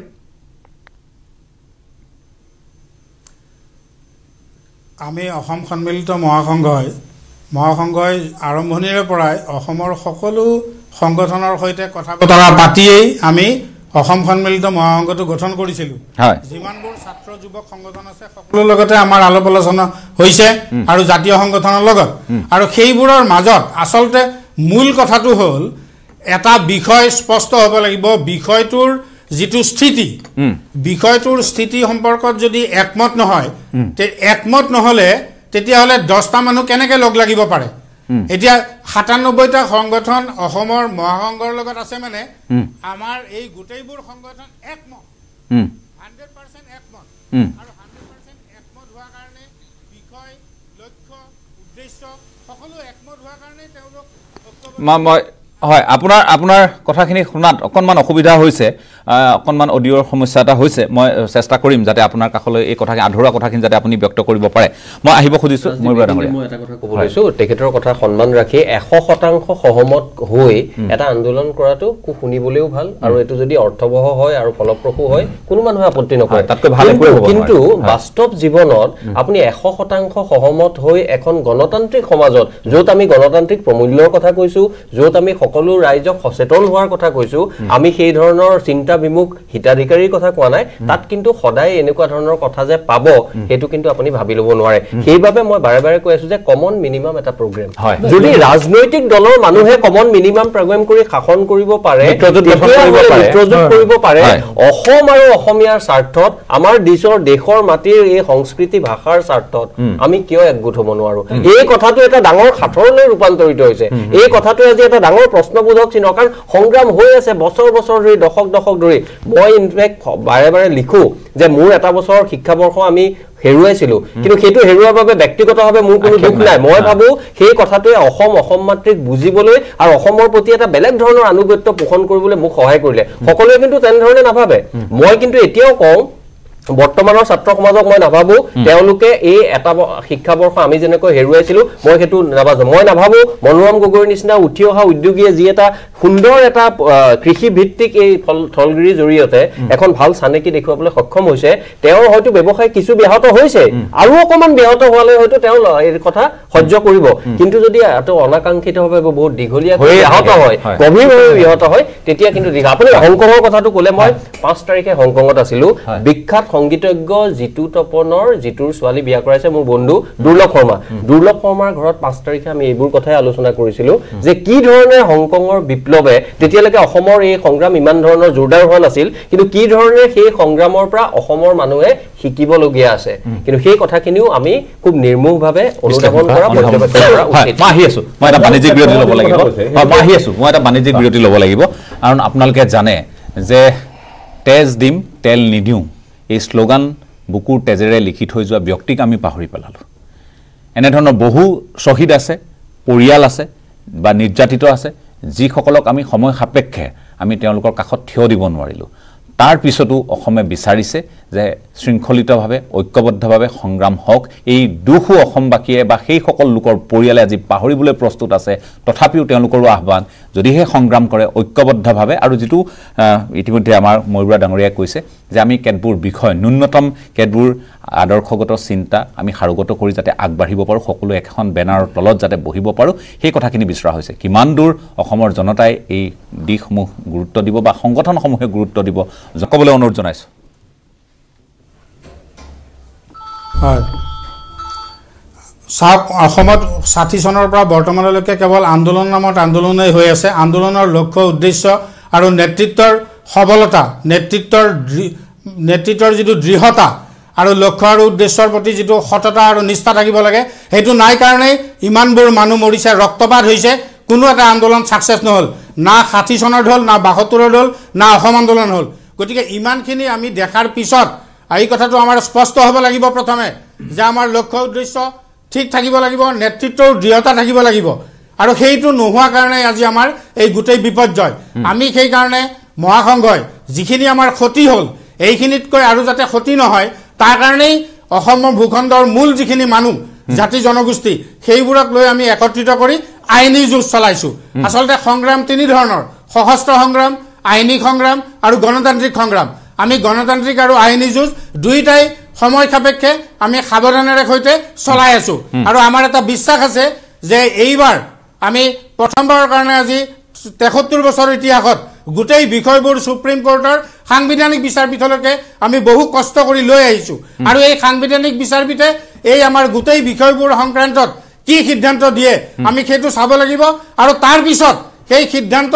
আমাৰ গ্ৰহণযোগ্য হয় নে নহয় সেই সম্পৰ্কত জনগণে সিদ্ধান্ত ল'ব আৰু সেইমতেই জনগণে অনাগত দিনত আগবাঢ়িব পাৰিব আৰু তাৰ কাৰণে এটা ৰাস্তা নিৰ্মাণ হ'ব বুলি আমাৰ বিশ্বাস আছে কেৱল নেতা হ'বৰ কাৰণে দালালি কৰিবৰ কাৰণে সংগঠন কৰি লাভ নাই আৰু অসমত সেইটোৱেই হৈ আছে আৰু সেইটো প্ৰমাণ হৈ আছে বাৰে বাৰে চৰকাৰ গঠন কৰিও বিশ্বাসঘাতকতা কৰিছে অগপই কৰিলে আৰু ৰাইজে বিজেপিক দিলে সিহঁতেও কৰিছে গতিকে সেই কাৰণে ইমানখিনি জনাৰ পিছত ইমান দেখাৰ পিছত আমি কাক ভৰসা কৰিব পাৰোঁ গতিকে সেই কাৰণে সংগ্ৰামৰ যেটো ন্যায্যতা আৰু সংগ্ৰামৰ লক্ষ্য উদ্দেশ্য ঠিক থাকিব লাগিব আৰু আমি সেই কাৰণে বহু কষ্ট কৰি এটা লাষ্ট পৰ্যায়লৈ লৈ গৈছো 41st টাইম 73 বছৰ ইতিহাসত সাংবিধানিক বিচাৰপীঠলৈকে অসমৰ কোনো গোচৰ নাই যোৱা গতিকে এই বিচাৰৰ ৰায়ৰ ওপৰতেই অসমৰ ৰাজনৈতিক ইতিহাস সামাজিক ইতিহাস সলনি হ'ব বুলি মই বিশ্বাস আছে আৰু অসমৰ ৰাইজেও এতিয়া সেই বিষয়বিলাকক আন্তৰিকতা লৈ আগবাঢ়ি আহিব ধন্যবাদ জনাইছো আপুনি এইখিনি সহযোগিতা আগবঢ়োৱাৰ কাৰণে আৰু কথাখিনি স্পষ্টভাৱে কোৱাৰ কাৰণে মনোৰম গগৈ কি ক'ব শেষত নাই এটা কথা আৰম্ভণিতে যিনটো আৰম্ভ কৰিছিলে কথাটো আমাৰো মনৰ কথা যে আদৰ্শগত দিশ এটা নাথাকিলে সংগ্ৰাম সদায় লক্ষ্যভ্ৰষ্ট হয় আজি এটা মই উদাহৰণ দিছো আজি সকলোৱে জয় অসম চিঞৰিছে সকলোৱে ৰাস্তালৈ ওলাই আহিছে কোনে কয় লাচিত নাই হেজাৰ লাচিত আগুৱাই কৈছে কিন্তু মূৰত কিন্তু মাদ্ৰাজী গামোচাখনেই মাৰি আহিছে ডাঙৰ কথা কৈছে আপুনি বহুত ডাঙৰ কথা এতিয়া মই সেই কথাটো এটা মই প্ৰতিকূল ৰূপত কৈছো গতিকে আমি যেতিয়ালৈকে এই আন্দোলনৰ গোটেই আচল আত্মাটোক ধৰিব নোৱাৰো যে আচল আত্মাটো মই ভাবো যে আমি কৈ থাকিলে নহব স্বনিৰ্ভৰশীলতাৰ যিটো আমাৰ আজি অৰ্থনৈতিকভাৱে স্বনিৰ্ভৰশীল নোহোৱাৰ ভাৱে আজি দিল্লী আমাক বাৰে বাৰে আমাক ঠগিব পাৰিছে বা আমাক উঠা বহা কৰিব পাৰিছে নেতাসকলক গতিকে সেইটো বস্তু আমি এই আন্দোলনটো সমান্তৰালভাৱে যদি নচলাওঁ এইবাৰ আমি বিফল হ'ম সেই কথা আমি সময় যেহেতু প্ৰায় শেষ হৈছে নমনীল বৰুৱা ডাঙৰীয়া আপোনাৰ কাষলৈ আহিছে শেষত কি ক'ব এই আন্দোলন পথভ্ৰষ্ট কৰিবলৈ চৰকাৰে সকলো কৌশল লৈছে বিশেষকৈ কেনেকৈ এটা আমি সংঘবদ্ধ আমাৰ আন্দোলনটো কেনেকৈ হিন্দু মুছলমানত ভাগ ভাগ কৰিব পাৰি তাৰ অহৰহ প্ৰচেষ্টা চলিছে প্ৰায় লোৱাৰ আছামৰ কথা কোৱা হয় কিছুমান এক বিশেষ ধৰ্মৰ মানুহৰ নাম কোৱা হয় আনকি মই আজি খবৰ পাইছোঁ যে আৰক্ষীয়ে কিছু বিশেষ ধৰ্মৰ বা সংখ্যালঘু অধ্যুষিত অঞ্চলত গৈ পেলাই কোনো কথা বতৰা নোহোৱাকৈ 4-5জন ল'ৰাক এৰেষ্ট কৰি আনে এইবিলাক আচলতে চক্ৰান্ত চলি আছে অসমীয়া ৰাইজে খুব সাৱধান হ'ব লাগিব আগবাঢ়োতে এনেকুৱা ধৰণৰ যিবিলাক ধৰ্মীয় উন্মাদনা সৃষ্টি কৰাৰ প্ৰচেষ্টা চলি আছে তাৰ পৰা আমি নিজকে দূৰত ৰাখিব লাগিব হয় মই আহিব খুজিছোঁ ময়ূৰ ডাঙৰীয়া শেষত কি ক'ব চাওক মই যিহেতু বহু মানুহে প্ৰশ্ন কৰিব যিহেতু আমি ঐক্যবদ্ধ সংগ্ৰামৰ কথা কৈ আছো এই ঐক্যবদ্ধ সংগ্ৰামখনৰ নেতৃত্ব দিয়াৰ ক্ষেত্ৰত কোনটো সংগঠন হয়তো আটাইতকৈ বেছি গ্ৰহণযোগ্য এই কথাটোত কোনো দ্বিধা নাই এই কথাটোত কোনো সন্দেহ নাই যে কিছু ত্ৰুটি বিচ্যুতি সকলো সংগঠনৰ থাকে সদৌ অসম ছাত্ৰ সন্থাৰো হয়তো কিছু ত্ৰুটি বিচ্যুতি হৈছে কিন্তু তথাপিও আজিৰ দিনত সদৌ অসম ছাত্ৰ সন্থাই মই ভাবো এই সংগ্ৰামখনত নেতৃত্ব দিবৰ বাবে আটাইতকৈ গ্ৰহণযোগ্য অনুষ্ঠান মোৰ দৃঢ় বিশ্বাস আন সংগঠন আৰু অসমৰ নাগৰিক সমাজে যদি অখিল গগৈ বা তেওঁলোকৰ সংগঠনকো এই কথাটো বুজনি দিয়ে মোৰ বিশ্বাস কিন্তু অখিল গগৈয়ে হয়তো মানি ল'ব গতিকে এতিয়া সময় আহি পৰিছে জাতীয়তাবাদী যুৱ ছাত্ৰ পৰিষদৰ যোৱাকালিৰ অনশনত মই এইটো কথা মুকলিভাৱে কৈছিলো যে আপোনালোকে যদি সদৌ অসম ছাত্ৰ সন্থা আৰু কৃষক মুক্তি সংগ্ৰাম সমিতিৰ মাজত যেহেতু দুইটা সংগঠনৰ লগত আপোনালোকৰ মোটামুটিভাৱে এটা সুসম্পৰ্ক আছে আপোনালোকে যদি মধ্যস্থতা কৰি তেওঁলোকৰ মাজলৈ যদি এটা মিলন ভাৱ আনিব পাৰে তেতিয়া হলে আমাৰ সংগ্ৰামখন নিশ্চিতভাৱে শক্তিশালী হ'ব আৰু যিটো কথাৰ বাবে আমি সুপৰিকল্পিত হ'ব নহলে কিন্তু সুপৰিকল্পনাৰ কথাবোৰ আপোনাৰ ষ্টুডিঅ'ৰ মাজতে ইয়াতে শেষ হ'ব বুজি পাইছো মই সেইকাৰণে এই বিষয়টো উপস্থাপন কৰিছো বা আলোচনাৰ মাজলৈ টানি আনিছো আমি বিকল্প ৰাজনীতি কি হ'ব কি সম্ভাৱনা আহিব এই কথাবোৰ এই মুহূৰ্তত নিশ্চয় উচিত নহ'ব বুলিয়ে ভাবো মই আপোনাৰ কাষলৈ 1 মিনিটমান সময় পাম কি ক'ব শেষত 1979 চনৰ অসম আন্দোলনত যেনে গণসংগ্ৰাম পৰিষদ গঠন কৰা হৈছিলে প্ৰতিটো দল সংগঠনক লগত লৈ সদৌ অসম ছাত্ৰ সন্থাৰ নেতৃত্বত আছিলে সদৌ অসম ছাত্ৰ সন্থাৰ নেতৃত্বৰ ওপৰত আমাৰ বিশ্বাস আছে আস্থা আছে সকলোকে সদৌ অসম ছাত্ৰ সন্থাই বিশ্বাস আৰু আস্থাত লওক আৰু সকলোৱে যেতিয়া মূল কাৰ্যসূচী এটাই অসমৰ সামগ্ৰিক স্বাৰ্থ অসমৰ সংস্কৃতি অসমৰ ঐতিহ্য ৰক্ষাৰ কাৰণে আগবাঢ়িছে গতিকে সকলোৱে এই অসম গণ পৰিষদৰ আৰ্হিত একগোট হওক গণসংগ্ৰাম পৰিষদৰ আৰ্হিত সকলো একগোট হওক তেনেকৈ ঐক্যবদ্ধ আন্দোলন চলাই নিয়ক আপুনি তেজ দিম তেল নিদিম ক'লে তেজ নিদিম তেল নিদিম আন্দোলন এটা হৈছিলে কেতিয়া হৈ গ'ল আমি গমেই নাপালো কিন্তু তেজ দিম বুকু তেজেৰ তেজ দিম তেল নিদিম বুলি দুলাল শৰ্মাই লিখি দিছিলে এই দুলাল শৰ্মাৰ পৰিয়ালে যে পাহৰণীৰ গৰ্ভত দুলাল শৰ্মাৰ পত্নীয়ে যেতিয়া অসুখত আক্ৰান্ত দুলাল শৰ্মাৰ কাৰণে চিকিৎসাৰ কাৰণে পইচা বিচাৰি তেতিয়াৰ এজন আগৰ ছাত্ৰ নেতা ভৰত নৰহৰ ওচৰত গৈছিলে তেতিয়া কৃষ্ণা শৰ্মাক ভৰত নৰহে কৈছিলে মই চিন্তা নকৰোঁ গতিকে তেনেকুৱা পৰ্যায়ৰ কাৰণে আমি নিশ্চয় প্ৰস্তুত নহয় আৰু অসমৰ নতুন প্ৰজন্মৰ ওপৰত দুজনৰ কাষলৈ যাবলৈ 30 ছেকেণ্ড সময় দিব পাৰিম মই আপোনাৰ এটা অনুৰোধ কৰিছোঁ অসমৰ যিখন বিশ্ববিদ্যালয় আছে বিশ্ববিদ্যালয়ৰ প্ৰতিজন মানে সাধাৰণ সম্পাদক সদৌ অসম ছাত্ৰ সন্থা সাহিত্য সভা শংকৰ সংঘ যুৱ ছাত্ৰ পৰিষদ প্ৰয়োজন হ'লে আপচু এইকেইটা সংগঠনে আপোনাৰ 15 দিনৰ ভিতৰত এখন জাতীয় অভিৱৰ্তন পাতি অন্তত একত্ৰিত কৰি সুন্দৰভাৱে আন্দোলনৰ কাৰ্যসূচী তৈয়াৰ কৰি দীৰ্ঘম্যাদী কাৰ্যসূচী লৈ পেলাই ধুনীয়াকৈ আপোনাৰ চলাই লৈ যাওক হয় তেতিয়া অসমে নিশ্চয় পাব মই জিন্তু শেষত 30 ছেকেণ্ডমান সময় পাব গণতান্ত্ৰিকভাৱে ছাত্ৰ সমাজে যি আন্দোলন কৰি আছে আন্দোলন চলাই যাব আৰু সুপৰিকল্পিতভাৱে আমি জ্যেষ্ঠসকলৰ পৰামৰ্শ অনুসৰি সুপৰিকল্পিতভাৱে আন্দোলন চলাই যাম এটা কথাই ক'ব বিচাৰিছোঁ এই আন্দোলনটো দমন কৰাৰ বাবে চৰকাৰে যিসমূহ নীতি লৈছে সেই নীতিবোৰ আচলতে গ্ৰহণযোগ্য নহয় ই আচলতে আন্দোলনকাৰীসকলৰ মাজত আচলতে আন্দোলনৰ তীব্ৰতা বেছি কৰিব হয়তো জংগী কৰিব পাৰে গতিকে চৰকাৰক আহ্বান জনাইছোঁ আপোনালোকে তেনেকুৱা ধৰণৰ দমন নীতি নল'ব আজি তাৰিখত আপোনালোকে যিটো ছাত্ৰাবাস আৰু ছাত্ৰী নিবাসৰ অধীক্ষকক ফোন কৰি আতিশয্য বুলি কৰি আছে সেইবোৰ আপোনালোকে বন্ধ মই ধন্যবাদ জনাইছোঁ সকলোকে ধন্যবাদ জ্ঞাপন কৰিছোঁ মতিউৰ ৰহমান ডাঙৰীয়াকো ধন্যবাদ জ্ঞাপন কৰিছোঁ নতুন দিল্লীৰ পৰা তেখেতেও যথেষ্টখিনি কথাত তেখেতে নিজৰ যিটো পৰ্যবেক্ষণ সেইটো ক'লে আৰু মতামত নিজৰ আগবঢ়ালে মই সকলোকে পুনৰবাৰ ধন্যবাদ জ্ঞাপন কৰিছোঁ এটা আহ্বানে আমি এই মুহূৰ্তত জনাব খুজিছোঁ এয়া আচলতে এক জটিল সন্ধিক্ষণ এই সন্ধিক্ষণত আমি যদি যিসমূহ অপশক্তি বুলি বাৰম্বাৰ কৈ থকা হৈছে বা এই নাগৰিকত্ব সংশোধনী আইনখন অসমৰ হকে নহয় বুলি কিয়নো বাৰম্বাৰ কৈ থকা হৈছে গতিকে এই যুঁজ সংঘবদ্ধ হ'বই লাগিব সেই কথাও আজি খাটাং হৈছে ষ্টুডিঅ'ৰ মজিয়াত সকলোৱে সেই কথাত একমত আৰু আমি সন্মান আৰু যাতে কোনো কৃপণালী নকৰে সেইটো আহ্বানো তেওঁলোকৰ ফালৰ পৰা জনোৱা হৈছে লগতে এটা কথা কোৱা হৈছে যে এই মুহূৰ্তত চৰকাৰৰ যিটো আমি ভূমিকা দেখিছোঁ চৰকাৰে কিন্তু এই আন্দোলনক সমীহ কৰাটো পৰিলক্ষিত হৈছে আৰু সমান্তৰালকে সন্মান যাতে দিয়ে সেইটো অসমৰ ৰাইজে বিচাৰিছে কাৰণ জনতা জনাৰ্দনৰ হাততেই সকলো চাবিকাঠি আছে 5 বছৰ যদি শাসনলৈ কাৰোবাক নিৰ্বাচন কৰি পঠিয়ায় সেই তাৰ আঁৰত থাকে জনতা জনাৰ্দনৰ সমৰ্থন সঁহাৰি গতিকে জনতা জনাৰ্দনে যদিহে হিতে বিপৰীত হোৱা দেখে 5 বছৰৰ পিছত সেই চৰকাৰ নিশ্চয় উফৰাই পঠিয়ায় এই কথাখিনি জনপ্ৰতিনিধিসকলে যদি সাৰুগত কৰি অসমৰ ৰাইজৰ মতক এই মুহূৰ্তত যদি সন্মান জনায় নিশ্চয় এনেধৰণৰ বিশৃংখল পৰিৱেশৰ সৃষ্টি এইখন অসমত হয়তো নহ'ব আজিৰ পৰ্যবেক্ষণ ইমানতে সামৰণি মাৰিছোঁ ধন্যবাদ